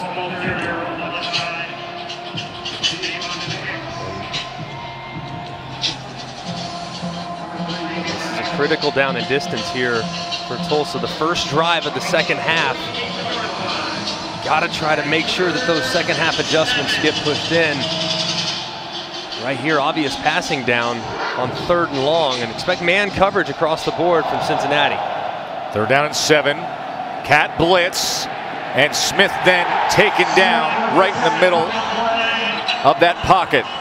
That was Curtis Brooks who brought him down.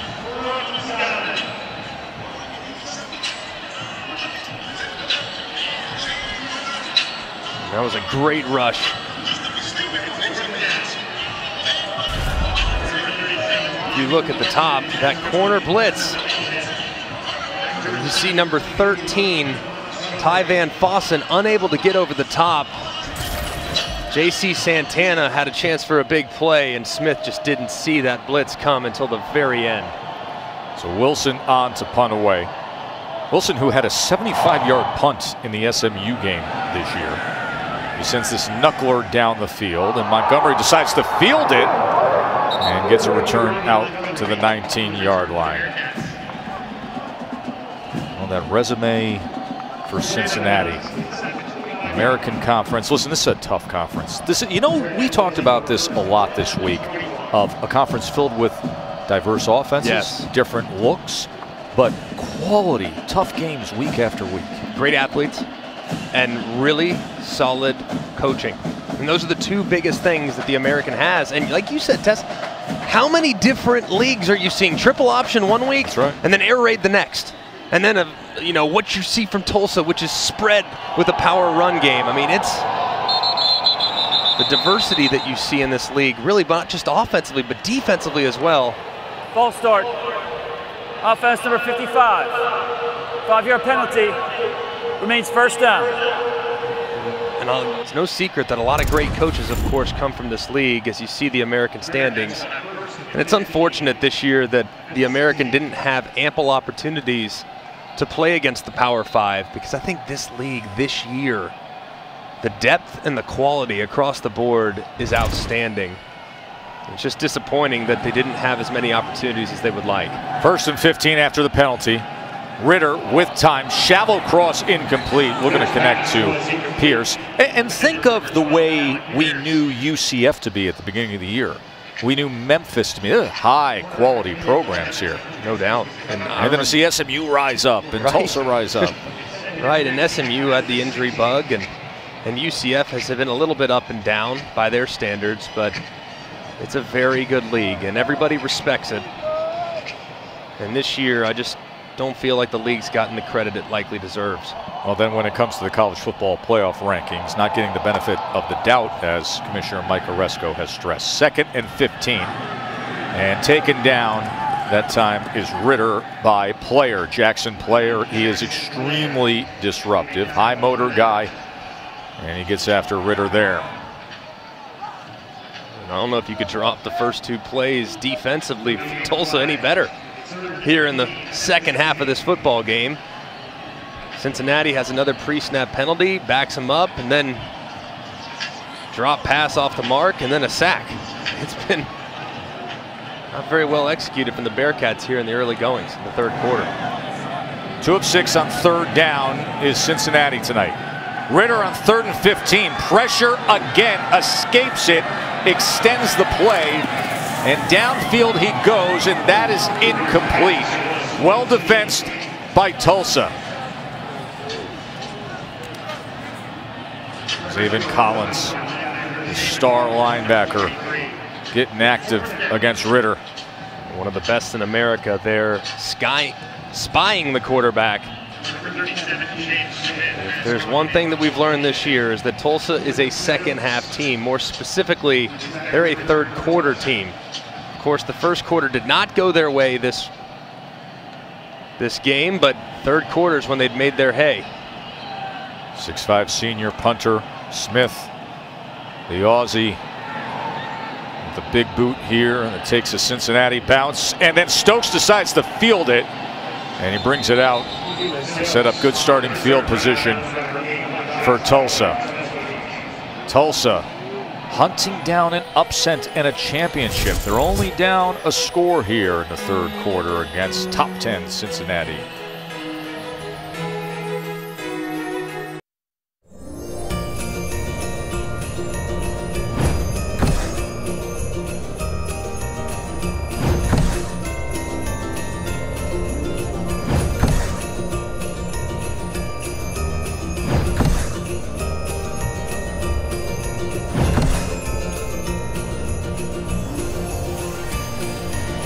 How great of a stretch is that? I can't wait, man. The big guy's coming next week.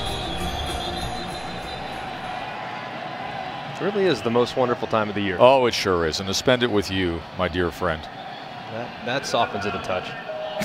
Ready for play.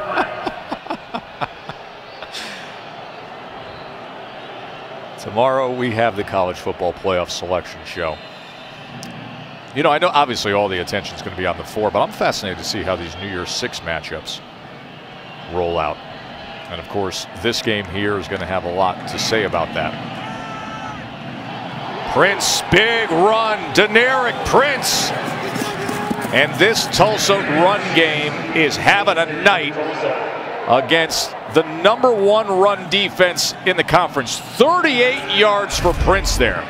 Yeah, how about this? I mean, just working right here and then pulling up inside. This is a thing of beauty as they pass that off. Look at just the hole that opens up. As now he makes it inside the 10-yard line. A gain of 9 yards there. The transfer from Texas A&M, and Jarrell White is down again.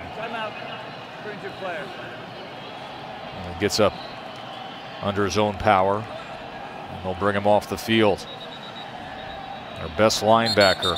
Remember, they're without their starting safety, James Wiggins, who was one of the 12 semifinalists for the Thorpe Award. And now White, who had an interception earlier tonight, is coming off the field. And this is just back to the long run. Just the way they passed that off. There between the tight end and the offensive line, Ethan Hall and the right tackle, Muskrat, just doing a beautiful job of just passing it off and creating a huge opportunity in the run game. 2nd and 1, why not? Flag is down. As Prince strutted his way in, and they'll walk it back. Substitution, 12 men on defense. That penalty is declined. The result of the play is a touchdown. Touchdown, Tulsa. And Philip Montgomery is loving it. His team is believing here in Cincinnati. Well, with the way Cincinnati's running the football, this might be the next step defensively. They might need to put an extra defender on the field, but maybe just hope that the officials don't catch it. But all joking aside, just a beautiful job there by Tulsa's offensive line. First time that Tulsa has played for the American Championship. They came here with a purpose.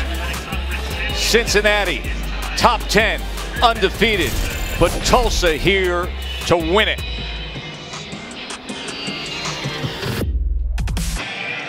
Greg, why is this happening to the Cincinnati run defense?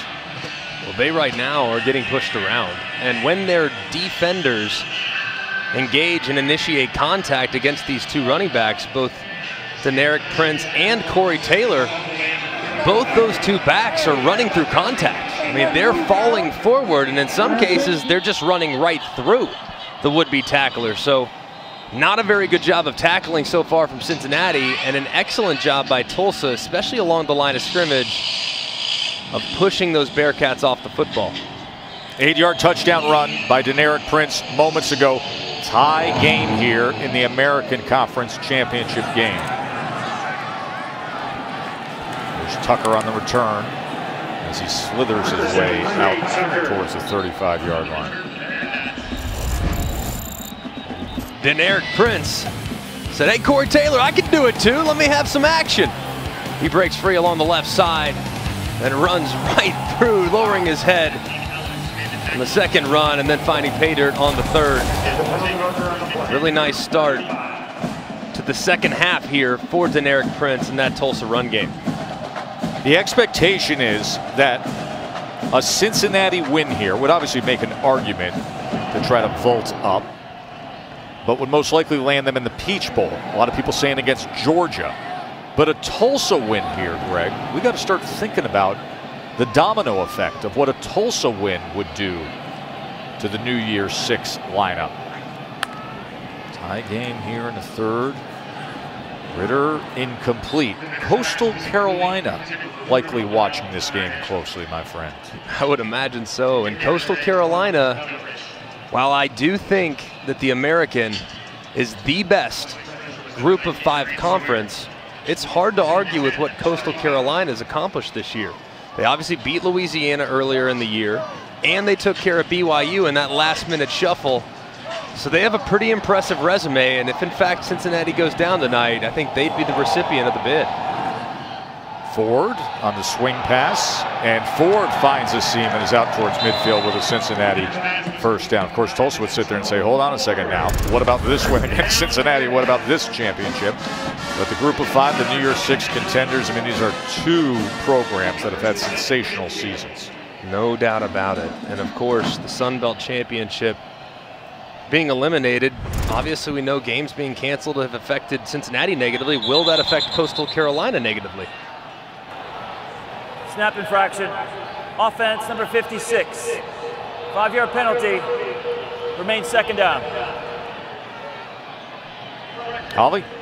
Well, guys, remember, Cincinnati had had a 28-day layoff. They haven't played since November 21st. And going into the locker room at halftime, Luke Fickell told me the procedure penalties, the false starts, are killing them. They're just not getting a rhythm on offense. They're not getting a push on the offensive line. And whatever's going wrong up front, this is like the 4th or 5th penalty they've had as a false start or a procedural penalty on offense. How these teams have combined for 14 flags tonight. Ford tripped up. That was Justin Wright able to track him. If you look at it, I mean, you can see this is 3rd time's a charm as we've tried to play this game a couple times. Now finally having the opportunity in the American Championship. But if you look at Cincinnati, at some point here, they had the big run early from Ford, but they need to get this run game going a little bit. With the weather and the inconsistency throwing the football for both teams, it's going to be important for them to be balanced offensively because Ritter's missed 4 of his first 5 attempts in the second half. Trying to set up the screen. They do so to Montgomery. Well blocked out in front. Montgomery cuts back in and is down to the 25-yard line. Excuse me, that's Josh Wiley. That was the tight end Wiley there on the tight end screen. Yeah, and I love this. He's going to act right here, and the next thing you know, he's going to drift out. And you're going to have plenty of space out in front. Look at him attract Zaven Collins on the end. Zaven Collins thinks that he beats the tight end in his pass rush. And next thing you know, he's got a bunch of guys out in front to take advantage of the pressure from Tulsa. So 27 yards from Wiley. Big, long strider there. And now Ritter, as he works his way down to the 10-yard line, and that'll move the chains again. He is smooth at 6'4", 215 pounds, 15 yards there. He's done a beautiful job with him here. He was really raw early in his career, but he has gotten more consistent. He's always been a great athlete. He's always been an incredible competitor. but he's gotten very consistent in the pass game. It hasn't necessarily been on display tonight because of adverse conditions, but he's grown beautifully under Mike Denbrock's leadership as offensive coordinator. First and goal. Reaching out for the goal line, touchdown, Desmond Ridder. 10-yard touchdown run, Ridder. And his grandmother, Jan, we told you, she taught him how to throw a spiral years ago. Pretty good with the legs too, Grandma. And Cincinnati retakes the lead.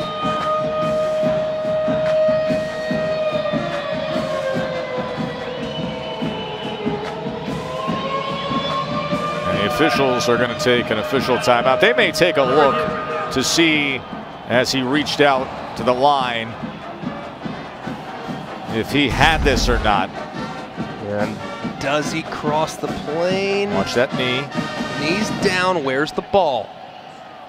From that angle, it's difficult, and also the ball comes loose too. But as it crossed the plane, obviously the knee was down at that point as well. Knee down. Where's the ball? It's difficult for me to tell from that angle. I don't think there's enough, based on the first two angles that we've seen, to overturn the call on the field. John Perry, video evidence is always critical in making these decisions. Yeah, angle is everything unless they can potentially piece something together. Where is the ball in relationship to the right knee thigh area? So regardless of the angles being used, they could potentially piece it together. The question will be for them upstairs, is it enough to make the change? I think this will be a play that there's three terminology. It's overturned, it's confirmed, or if they just can't tell based on what they see, it stands. And based on the angles that I've seen, I think this call is going to stand, John. I don't know if you agree. Yeah, I like it as a stand. We'll see what that announcement After further brings. review, the ruling on the field stands. It is a touchdown. And it is a touchdown. So Ridder, the 10-yard touchdown run. It was a really nice response drive by Cincinnati here. Very nice.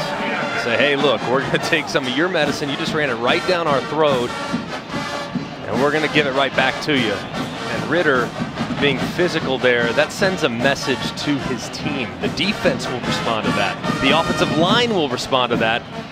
And there were some great blocks on that touchdown that they are going to be celebrating there on that Bearcats sideline for quite a while.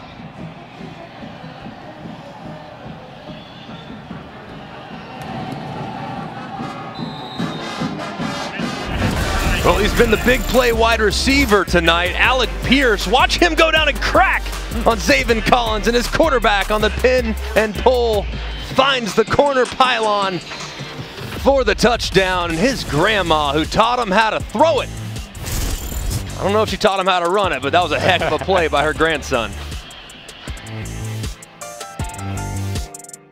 American Athletic Conference Championship on ABC, presented by Capital One. It's part of the Dr. Pepper Championship Week. You're watching the American Conference on ESPN. 24-17, undefeated Cincinnati on top of a very fired-up Tulsa team tonight.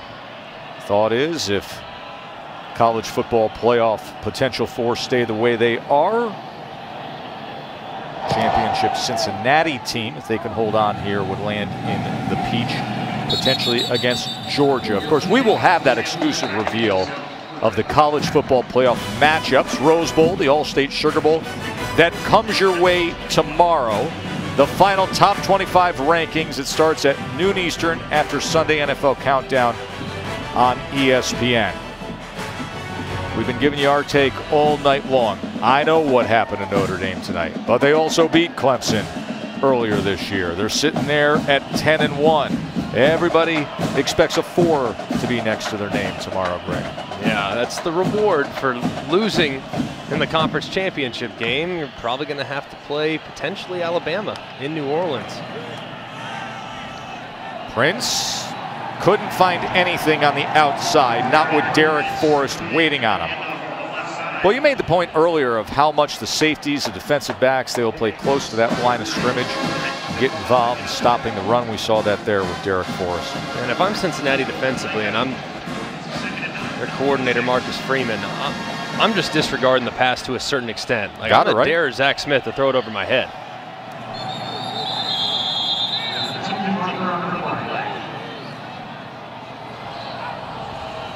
Offside. Defense, number 92. 5-yard penalty. Remains second down.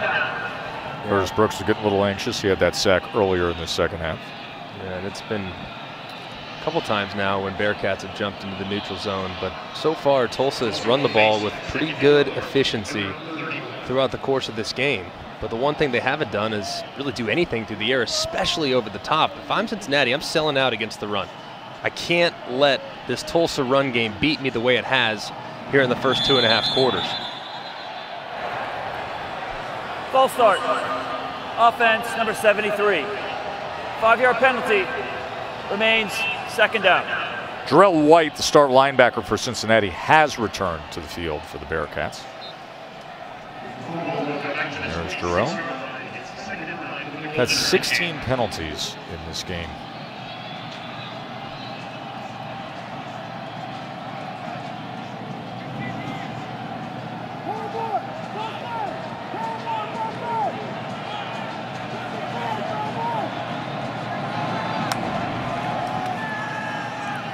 Smith batted at the line of scrimmage. It looked like Sanders, Myjai Sanders, was able to get his arm up. 6'5", very active edge rusher, and he got in that passing lane that Zach Smith was looking for. Yeah, it was a great job there by Myjai Sanders. As soon as he knew he wasn't going to be able to get home and he saw those hands come apart by Zach Smith, he throws up his arm and gets a piece of it to set up 3rd and long. And here comes Tulsa now with that bunch formation that they've had success with. They've run this look a couple times. They've run this on a little out route, and it's given them some looks. Let's see if they go to it again. So down, Smith to the outside, and he's going to have the first down with Crawford.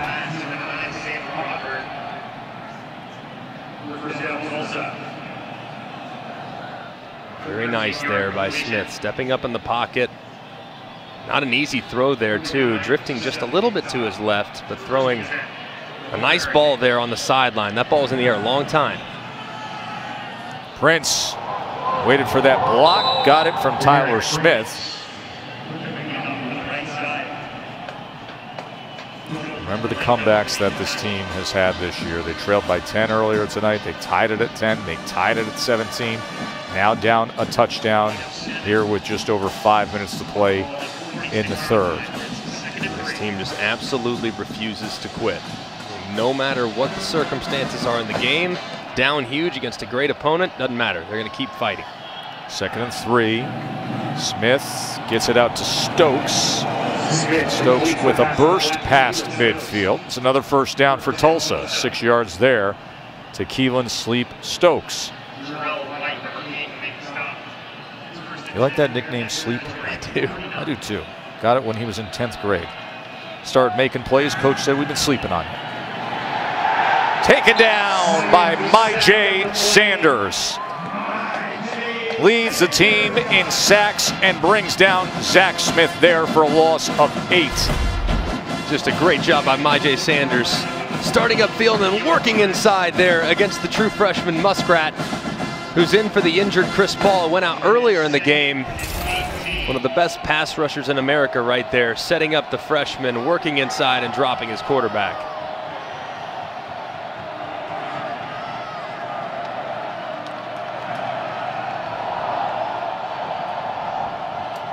Keep an eye now on 21 again, Myjai Sanders. And timeout is going to be used by Tulsa. Tulsa takes their first charge time out of the half. This is a 30-second timeout. You know, I mentioned just moments ago, Greg, and when you think about the college football playoff, the next conversation becomes, all right, so what are we left with these New Year's 6 bowl games?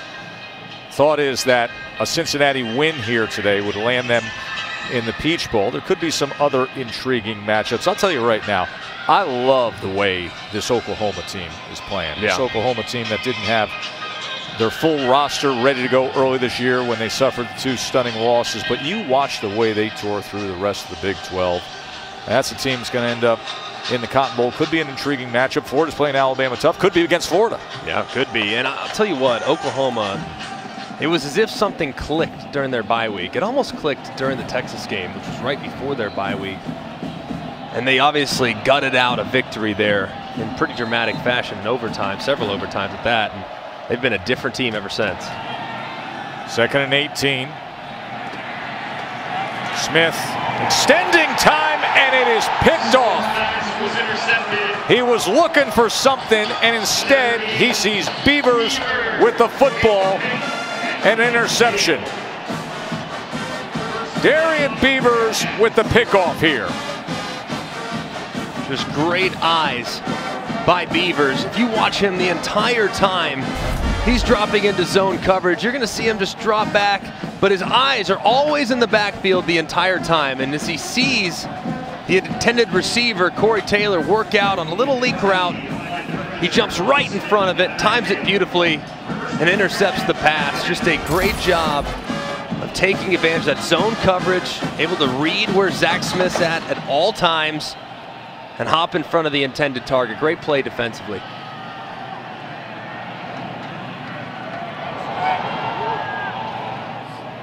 And now Jerome Ford, as Ritter will keep it, pulls it from Ford's belly, and glides for a first down. You celebrate a turnover this way here in Cincy. Oh, that was big time. Wow, that was solid. Beavers there. Vince Carter, our colleague, would be jealous of that one. He was in the air for a while.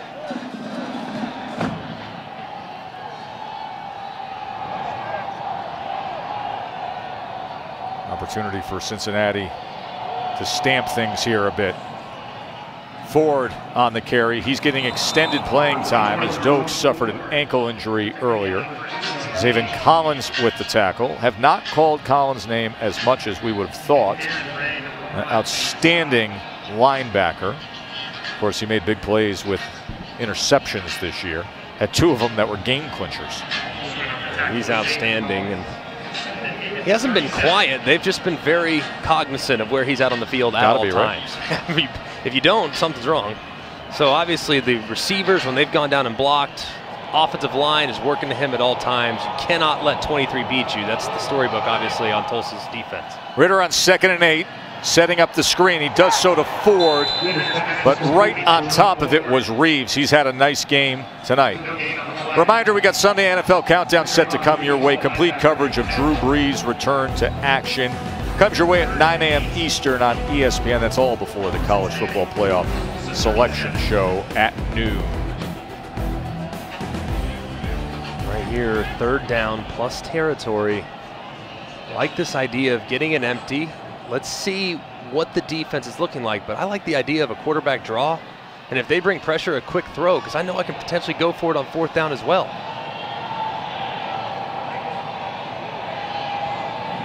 3rd and 8. Quarterback draw, it is. 1st down, it is. And Ritter will move the chains. It'll be a 1st down at the 25-yard line for Cincinnati. Yeah, I love that there. Obvious passing situation. 3rd and long.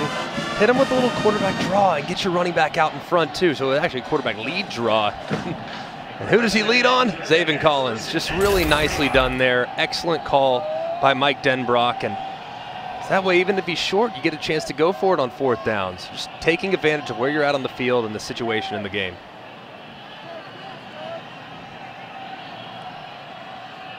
Ritter with 60 yards rushing, leading rusher tonight. Montgomery with the carry here. Holly. Well, guys, Desmond Ritter has shown to be very effective with his legs, but he didn't start out the season so great at quarterback. A little bit of a slow start. Here's how it started. This is a very popular internet meme, and I love how it's going for him. Look at the 5 games, 11 rushing touchdowns. He has been terrific with his legs. We've seen him extend plays here in the last 2 series, and I love that he finally relaxed. He started trusting the pieces around him a little bit more and not pressing. It's going pretty good for him right now. Last 5 games are superb. 2nd and 6. Shallow cross, Jordan Jones. So that'll be a first down for the Bearcats.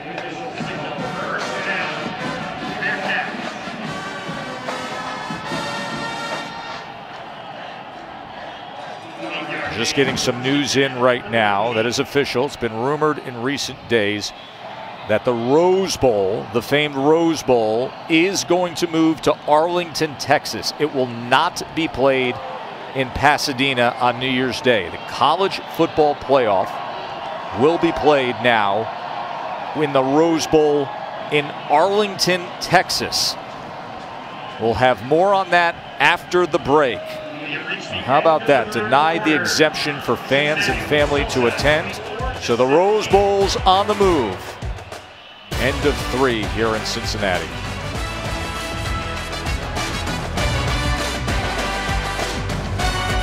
College football playoff will take place in the Sugar in New Orleans and then in Arlington, Texas. Moving out of the Rose Bowl with the concerns, the COVID concerns and the local government regulations there in Pasadena.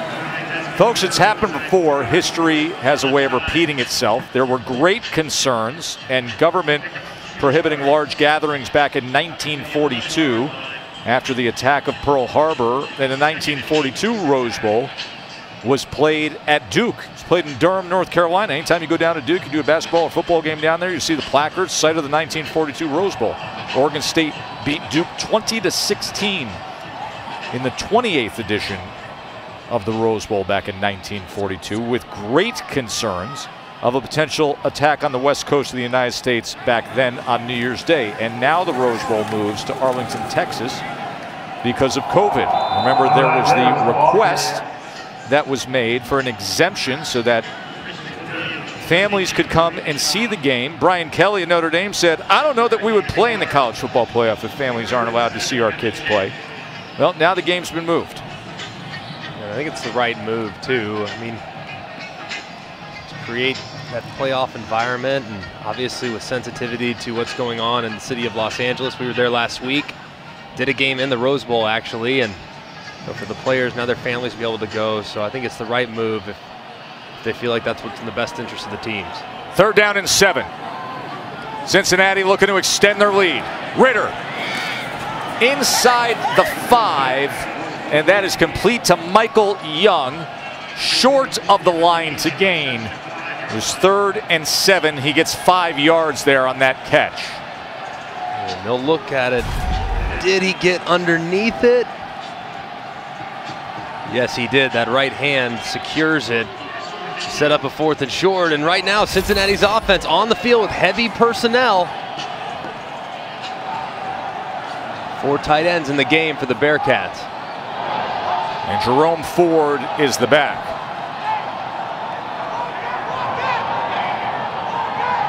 Fourth down and 2. Ford breaking free, trying to get to the edge, and he slips down. Great penetration by the Tulsa defensive front. Ford was looking for anything, but on 4th down, he loses 3 yards. A turnover on downs here in the 4th quarter. Tulsa stops them. Still just a touchdown margin.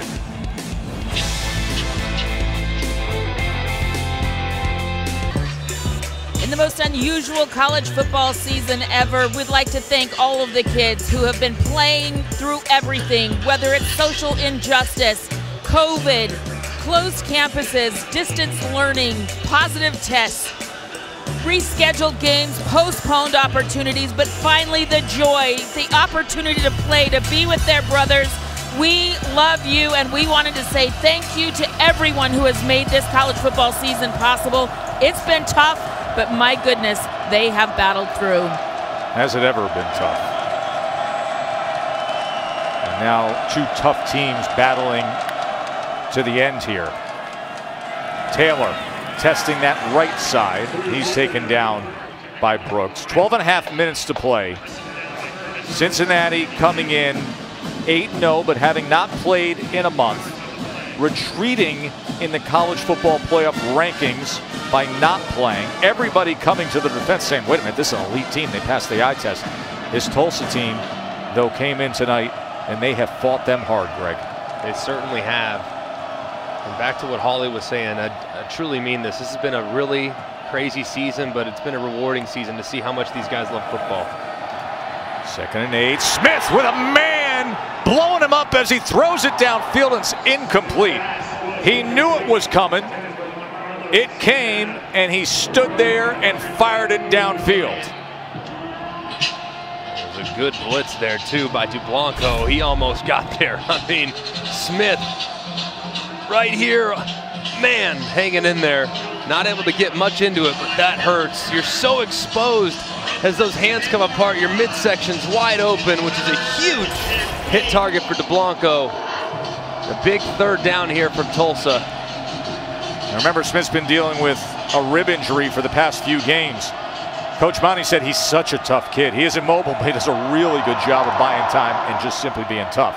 3rd down and 8. They come with a blitz again, and he's thrown down by Sanders. That is not a safety. Obviously, he was thrown into the end zone. But my Sanders, my oh my Jay. This is the exact same pressure they got home with just a little while ago. They bring the pressure on the outside, which occupies the attention of the running back, Corey Taylor. And Sanders just loops right around on a perfectly delayed and layered pressure. A difficult spot here for Tulsa, backed up, only 12 yards between the snapper and punter. 14 is the norm. Wilson, though, without a rush, gets it off, trying to set up the return for Montgomery. Oh, and he flips the field. Montgomery retreats all the way to the 43-yard line before he dances his way for a great return. And because of what Sanders was able to do, and then the return of Montgomery, Cincinnati's going to be in prime position. They will start this drive at the Tulsa 30-yard line. Just a huge return there. And if I'm Cincinnati offensively, I kind of smell blood in the water a little bit. Great return. Defense just made a great play. I'm taking a shot. I'm going to try to find my best matchup, and I want to take a shot downfield, see if I can take advantage of this field position with 1st and 10 on the plus 33.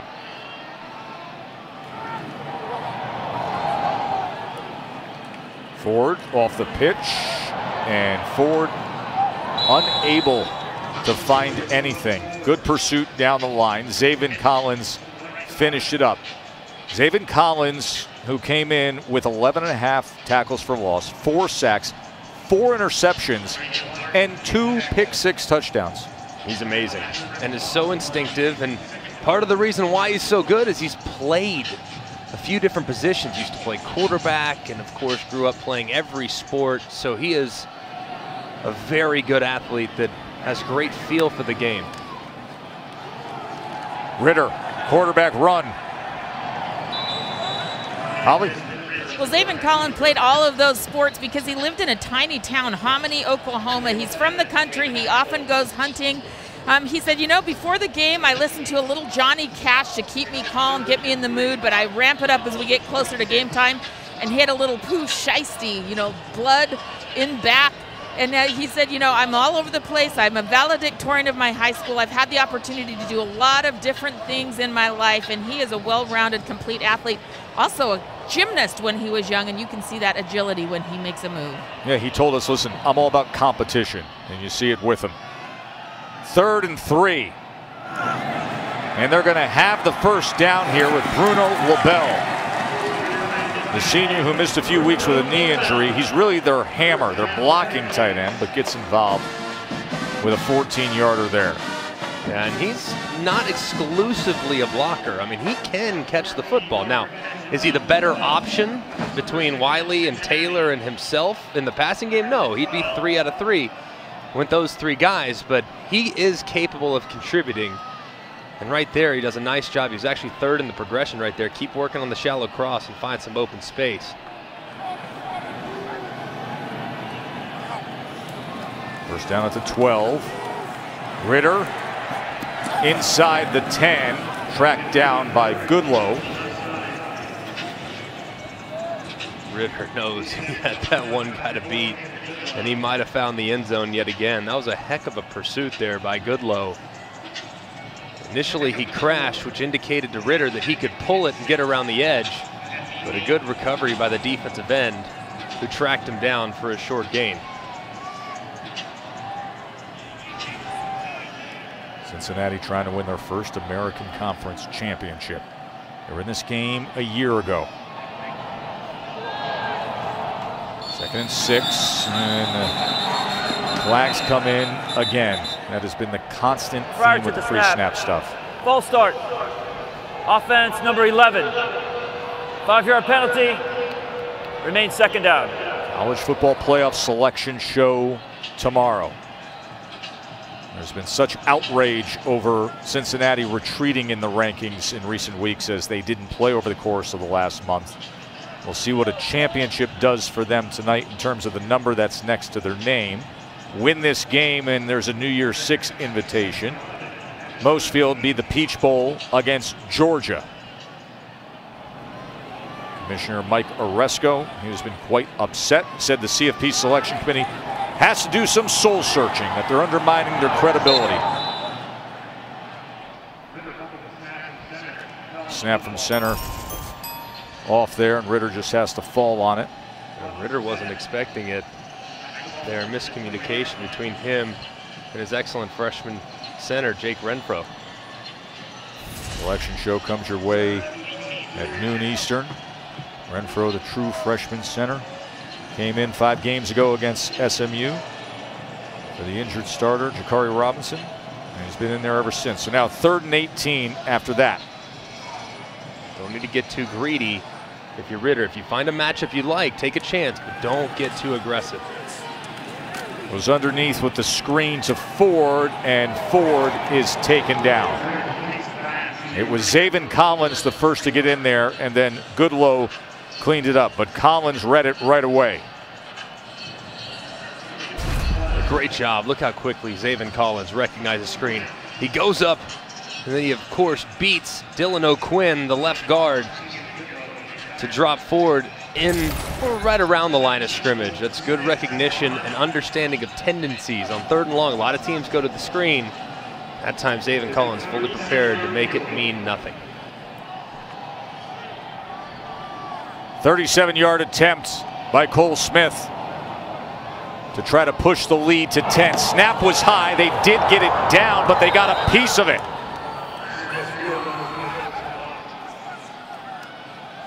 So getting up and blocking it is that Tulsa front. They are fighting for every bit of it. Look at all those Tulsa players getting right up in the face of Cole Smith.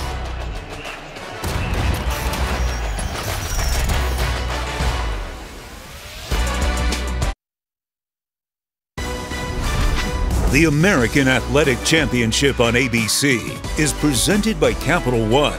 What's in your wallet? And in part by Pacific Life. More than 150 years strong. Trust in your tomorrow. So many strong teams through the years as American champions. Those great UCF teams last year. Memphis, they were so strong defeating this Cincinnati bunch. And now here's Cincinnati, but it's still just a touchdown margin after the blocked kick moments ago. That was a heck of a play by Jackson Player, the big defensive tackle, who's barely scraping 6 foot tall to penetrate and get up and block that field goal attempt. Quick strike from Smith as he goes to JJ, Josh Johnson. Now he's got that Juju hat on. You celebrate over there, Jackson Player. Yeah, he has been off the charts good. I mean, he killed a 4th down right here on the Wildcat, just penetrates and stops Ford before he can even really get going. And then right here, blocking that field goal. The last 2 Cincinnati drives died as a result of Jackson Player. Smith comes to the near side and connects with J.C. Santana. Well, you said it to me a few days ago. You said, man, I'm watching film of Tulsa. I'm telling you right now, this kid Jackson Player, he can go. I really like him. I like Tyra Stevenson up front. They got a couple guys in the trenches, man. They're a handful, and Cincinnati's found out tonight It is tough sledding against that Tulsa defensive front. Here's a 3rd and 1. And they're going to have the first down thanks to Corey Taylor. Corey Taylor goes ahead for 2 yards there. Corey Taylor led at 100 yards tonight. 21 carries for 100 yards and a touchdown run. The finishers, that's what Tulsa has been. They get off to slow starts. They got down by 10 earlier tonight, but they have finished all year long. Can they do it against undefeated top 10 Cincinnati? Just trying to earn their way into the New Year 6, trying to claim a conference championship. Smith with time launches it downfield into double coverage, and it is caught. It was a fight for the ball, and Sam Crawford ends up with it. And now Tulsa's on the go with a 54-yard explosive to Crawford. Wow, it looked like Hicks was going to intercept it, and he gets both hands on the football, and then sure enough, Gardner's there as well, and it somehow finds its way into the hands of Crawford. Taylor first down run, just a couple yards there. I mean, this should have been right in the hands of Hicks. It goes off his gloves into Crawford. Just amazing. And that's just how this Tulsa team is, man. They just never give up. I mean, that ball might be intercepted or something, but no, he somehow secures it. Amazing. And now how big was that blocked field goal moments ago? Tulsa with a chance to tie here with 4 minutes to play against the number 9 team in the country.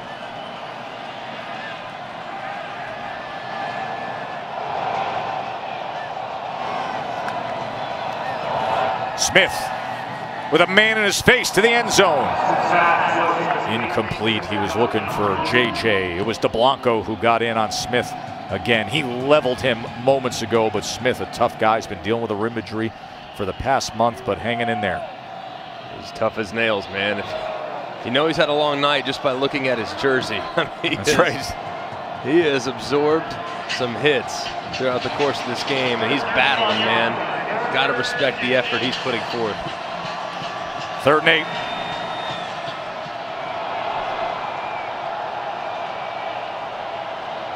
Receivers 2 by 2. All year long they have fought. Man coverage, or they're going to call timeout. 2 they've been. Down by double digits and roaring back. Can Coach Monty's squad do it here, trying to tie the game when we return? Timeout on the field. Cincinnati, as we look at today's Pacific Life game summary. Tell you what, man, it has been a battle in the trenches. And if you look at Cincinnati, had opportunities to put this thing on ice, but Tulsa refusing to go away. Desmond Ritter's been excellent. Has really started to use his legs here in the second half, but it's Cincinnati's defense now with their back against the wall, working against the Tulsa offense that had a big play just a moment ago. 3rd down and 8, under 4 minutes to play, trailing by a touchdown. Smith steps up in the pocket to the end zone. He goes. It is caught. Touchdown, J.C. Santana.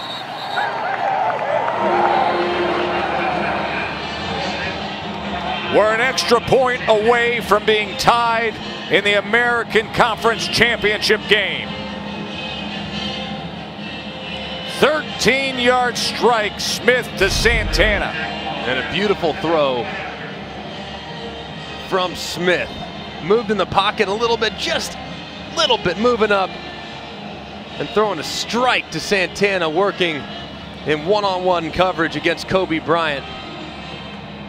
Strong hands from Santana, and just an excellent drive from Tulsa right down the field to put this game an extra point away from being all tied up.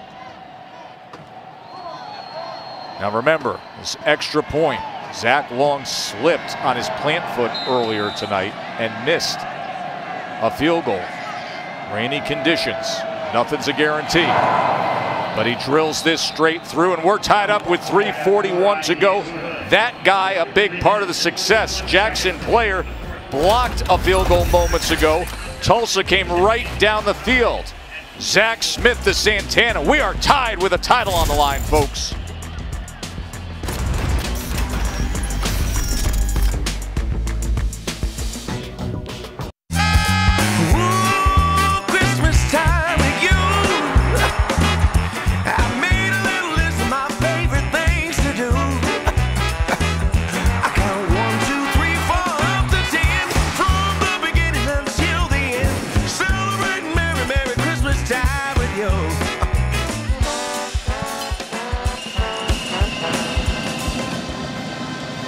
(24-24), 3:41 to play. Cincinnati undefeated since he hasn't been tied or trailing this late in the fourth quarter all season long. Tucker on the return. And Tucker is taken down near the 30-yard line. Live Moss Moments brought to you by Taco Bell. And that moment just happened, Greg. And it was one heck of a catch there after the bobble. Didn't know who was going to get it, but it was Sam Crawford that fought off two Bearcat defenders to set his team up in the red zone. Just an amazing effort there from the wide receiver.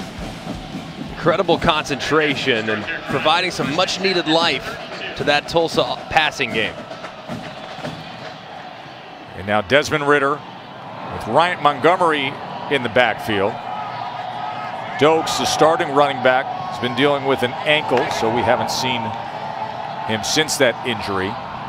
Quickly to the outside is Jackson, and Jackson tried to maintain his balance before he is forced out. In this situation in the game, you're not quite in 2-minute operation yet. You have your entire offense, of course. When you're the quarterback in this scenario, you got to know how many timeouts and what do we need. Obviously, a field goal is all you need, so you don't have to get too aggressive. Just stay methodical and stay within yourself offensively.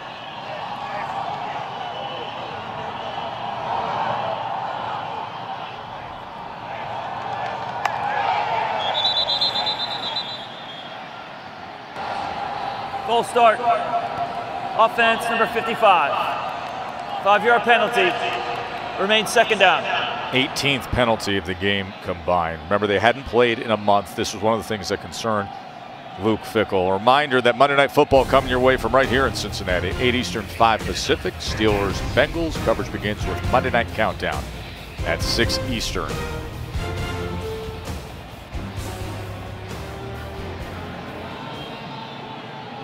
Eight false start penalties tonight.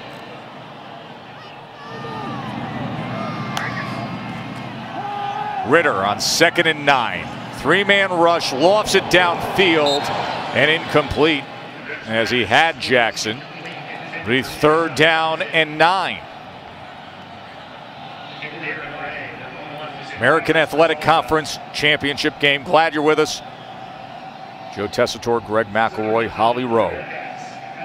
Tulsa Golden Hurricane team started the season with that close game against Oklahoma State. They lost. Then they tore through what was available to them in the American. Cincinnati, who has won 19 straight home games. Top 10 team. Many feel being snubbed in recent weeks with the college football playoff rankings. Being pushed here to the limit. 3rd and 9, and it is complete downfield to a 1st down to Alec Pierce. Alec Pierce has had a huge night tonight.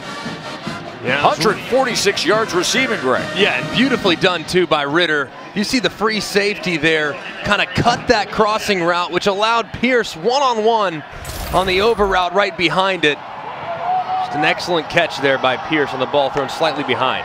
3rd and long, they got 20 yards. Quick swing to Ford.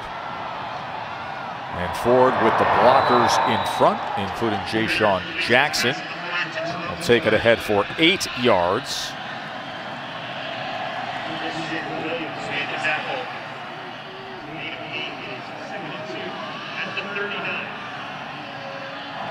Clock counting down to 2 minutes to play.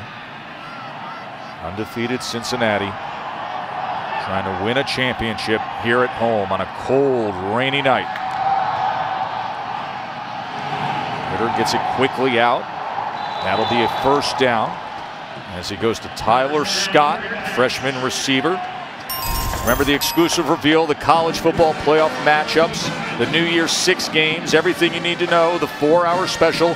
It's noon Eastern tomorrow. Greg, you're going to be working in studio all day tomorrow. Can't wait to hear everybody's opinion. Or will Cincinnati land if they can win this game? What happens to Tulsa if they get a signature win like this? So much still to be decided.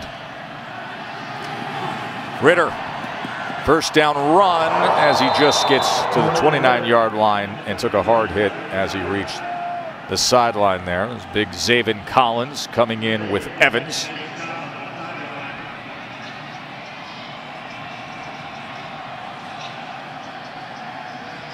Yeah, it's been a good job so far. Mike Denbrock, the Cincinnati offensive coordinator, mixing it up.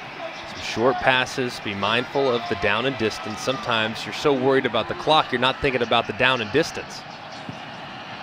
And at this point here, as they now are kind of knocking on the door of field goal range, expect Tulsa here, maybe in a play or two, to start to ramp up the heat, start thinking maybe some pressure, see if you can't knock them out of field goal range with a sack.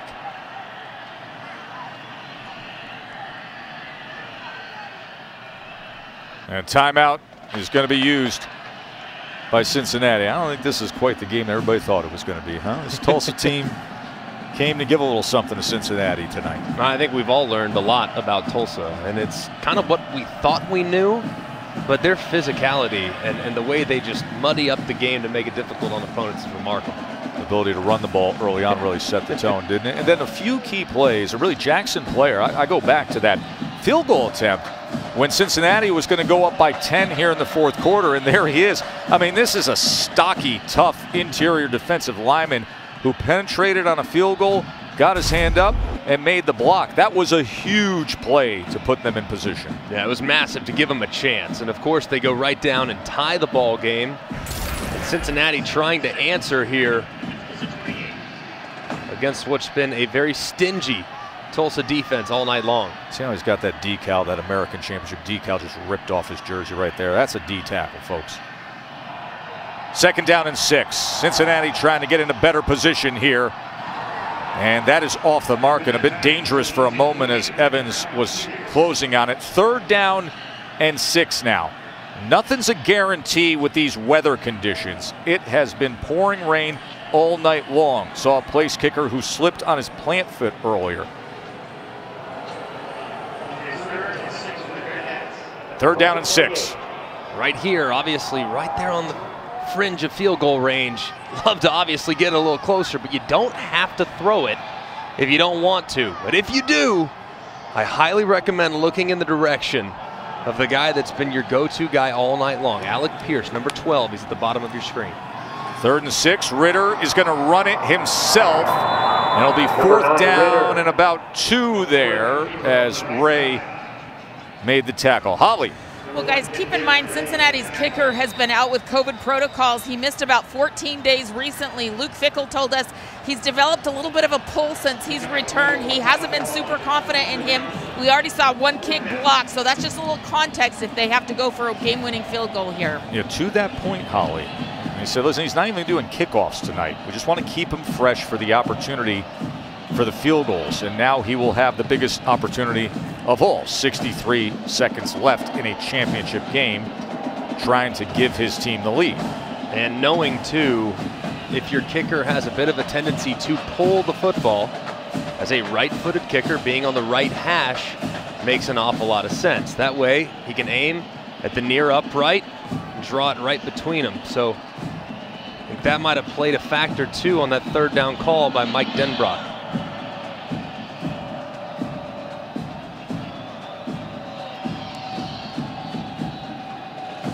Jackson player who has made a couple big plays tonight, fighting hard up front for Tulsa.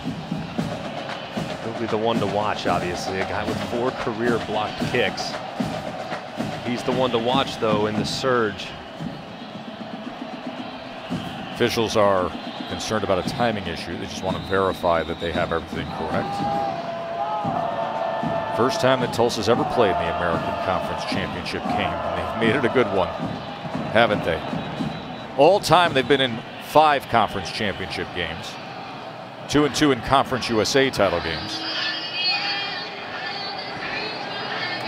And that opening season opener loss, and then the 6th straight, and now 4th and 2, and Ritter out there on the field with Ford. Expect a hard count if you can potentially get them to draw. Oh, and there was movement, and it was Player, and he's going to take a shot downfield to the end zone.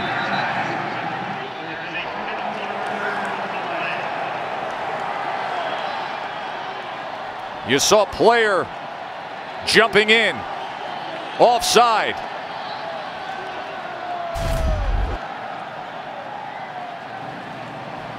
You see Coach Philip Montgomery disappointed right there. As soon as you saw them go to the line of scrimmage, you had to think it was going to be some semblance of a hard count. See if you can't get a free play, free first down. Just a great job there by Cincinnati, staying in there, picking up the first down without even really having to snap it. I want to remind you to stay tuned for the live trophy presentation here on ABC. So the penalty gives him a first down at the 19-yard line.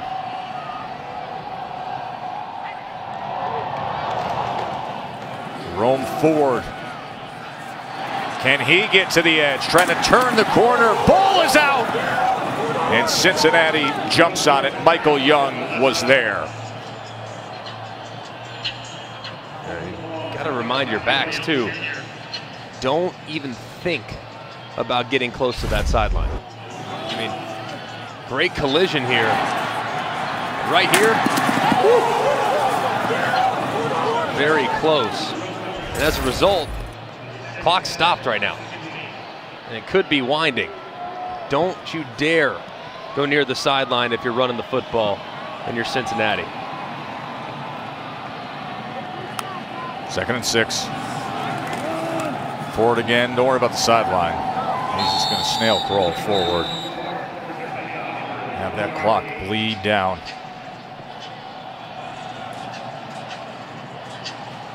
You know, we have said it all day long. We've really said it all week long as we've gotten ready to call this championship game. And I stress championship game. So much of the conversation, so much of everything this week in college football, really in the sport for a while now, is about the college football playoff, the 4. And we lose track of what happens. We lose track of how much championships matter. Playing for something matters. So even though you can sit back and say, hey, Cincinnati's been done wrong. Cincinnati didn't play. There were COVID issues, and all of a sudden they see themselves retreating in the college football playoff rankings. Winning this game, winning this league matters greatly. That's their ultimate goal. And talking to Desmond Ritter earlier this week, we asked him, well, what do you think about the playoff? He said, yeah, it is what it is. Okay, what do you think about playing in the championship game? Hey, that's when his eyes lit up, because this is the game that every single player across college football, they circle. Winning your conference championship is your first goal, always. And being able to do that on your home field, potentially for Cincinnati's got to be a remarkable feeling after a fantastic year.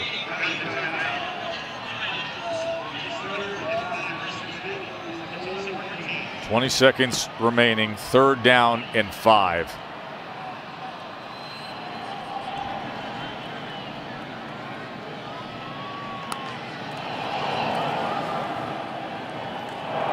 As Ford will be taken down by Jackson Player.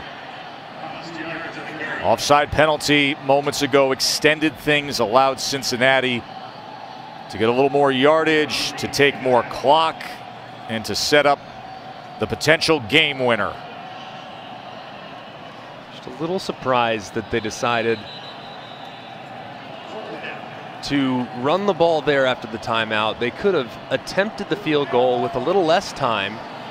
And if, in fact, the ball is bobbled or the snap isn't good, the holder could jump on it. So you attempt the game-winning field goal on 3rd down as opposed to 4th down to give you a little bit more margin for error, but opting not to do that, calling their final timeout with 3 seconds left for a chance to take home the American Athletic Conference Championship. That holder will be the starting punter, James Smith. That snapper will be Kason Pfeiffer. And it'll be Cole Smith kicking, trying to win a championship for his undefeated team.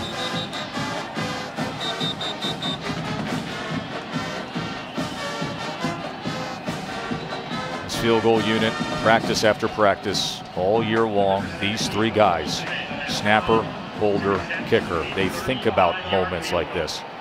What did we say earlier? Forget the playoffs. Championships matter.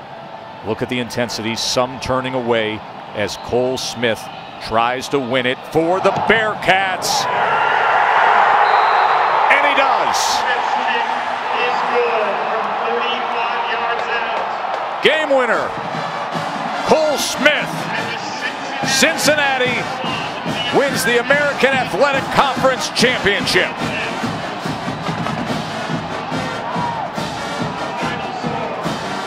A 34-yard field goal for Cole Smith caps it.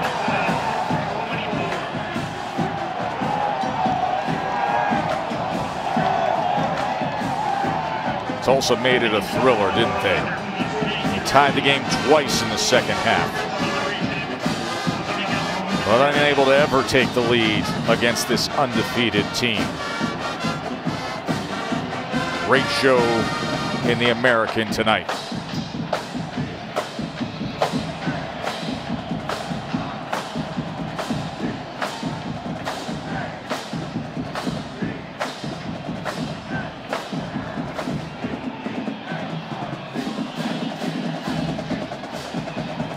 Fickle, think about what he's done with this program.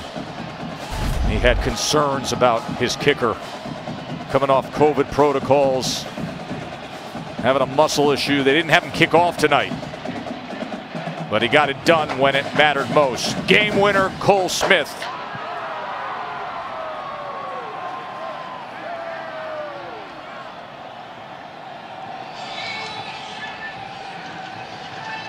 The reaction from his teammates that can call themselves champions right now. The Bearcats 9-0.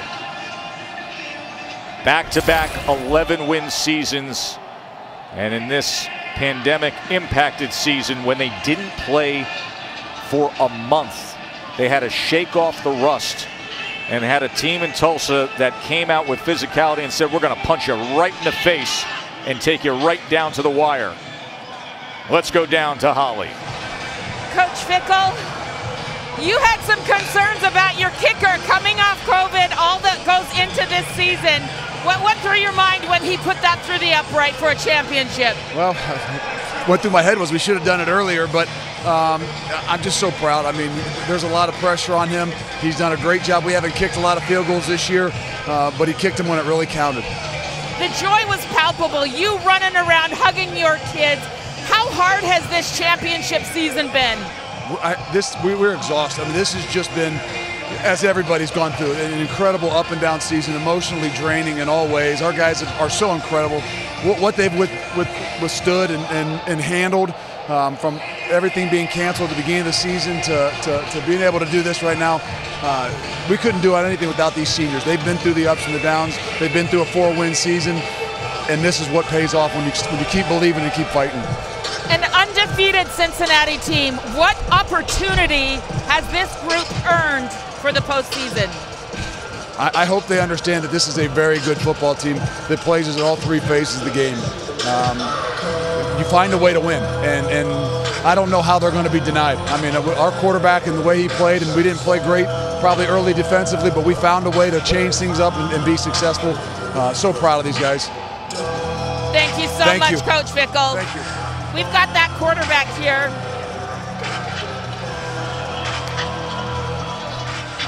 Heard Coach Fickle say this is a very good team. I don't know how they can be denied. Greg, the feeling is that they're heading to the Peach Bowl. but they are champions, and they are undefeated. Holly? Desmond, I see you fighting off the tears. How hard was this for you tonight to bring a championship to this city? It's been a long time coming. We've put in a lot of work, you know, in the offseason and everything else. Man, it's just been a long time coming. It was hard for you out there tonight. You had to show great toughness and grit. How were you able to do it in these terrible conditions? Just keep pushing through. Make sure everyone's good. You know, we had a lot of mistakes that happened tonight. But our way to adversity and to fight through, that's what I love about this team. I know you've gone through adversity in your life. Your grandma's been there by your side. She's in the stands tonight, braving these conditions. What do you have to say to your family? I love my family. Thank you for always supporting me and always helping me through everything in life. That's all I gotta say. Thank you, Desmond. You're a champion tonight. Thank you. You don't think championships matter? You think it's only the college football playoff? Matters greatly to that young man. So emotional, crying with joy, reflecting on the path he has taken. Coach Fickell told us, listen, he came in, he was a freshman running scout team. You would see that competitive nature. He struggled last year, said the struggle made him better, it made him grow, and he realizes that now. And then there was Cole Smith, who capped the night with the game-winning field goal. Holly. Cole, you've been battling some problems coming into this game tonight. Coach said that you were really doing your best. What was going through your mind as you had to run out onto the field to try to win the game for your team? I mean, we've practiced. I mean, I've taken hundreds, thousands of reps this season. I just had a rough week this week as well, a little groin pull, and I've just been grinding in our team. I mean, we just came out here. We couldn't have done any better.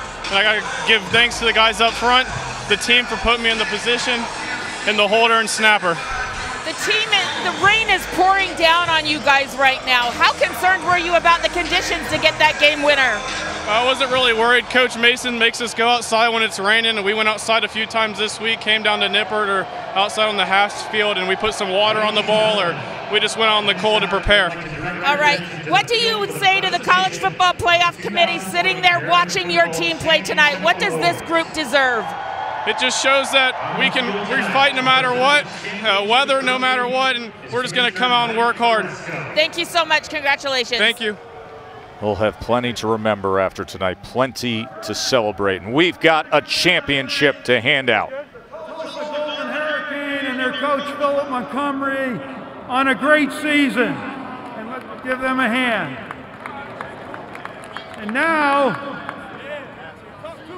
I not only want to congratulate the Cincinnati Bearcats and their great coach,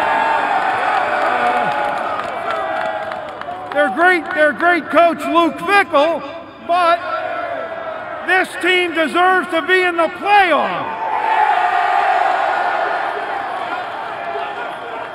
And now, I would like Coach Fickell to come and accept the championship trophy of the American Athletic Conference. Congratulations.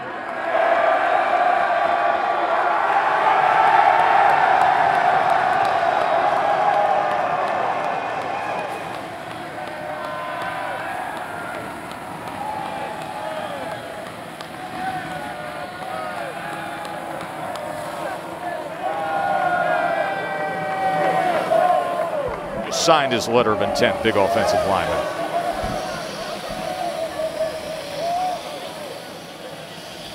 Been a busy week in the Fickell household. His daughter Luca just celebrated her 16th birthday this week as well. And now Dad's a champ. How about that?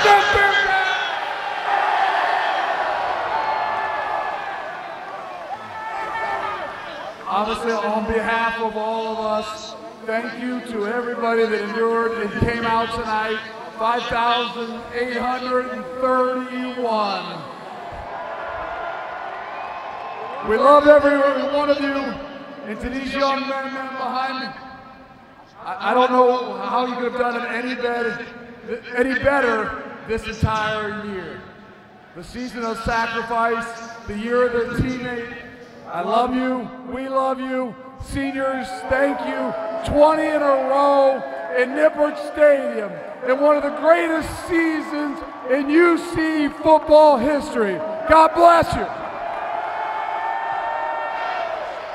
A 9-0 football team, a championship football team. They will find out their fate for the postseason tomorrow. It was a thriller, folks. A 34-yard game-winning field goal by Cole Smith gives Cincinnati the American Athletic Conference Championship. Enjoy the rest of your night.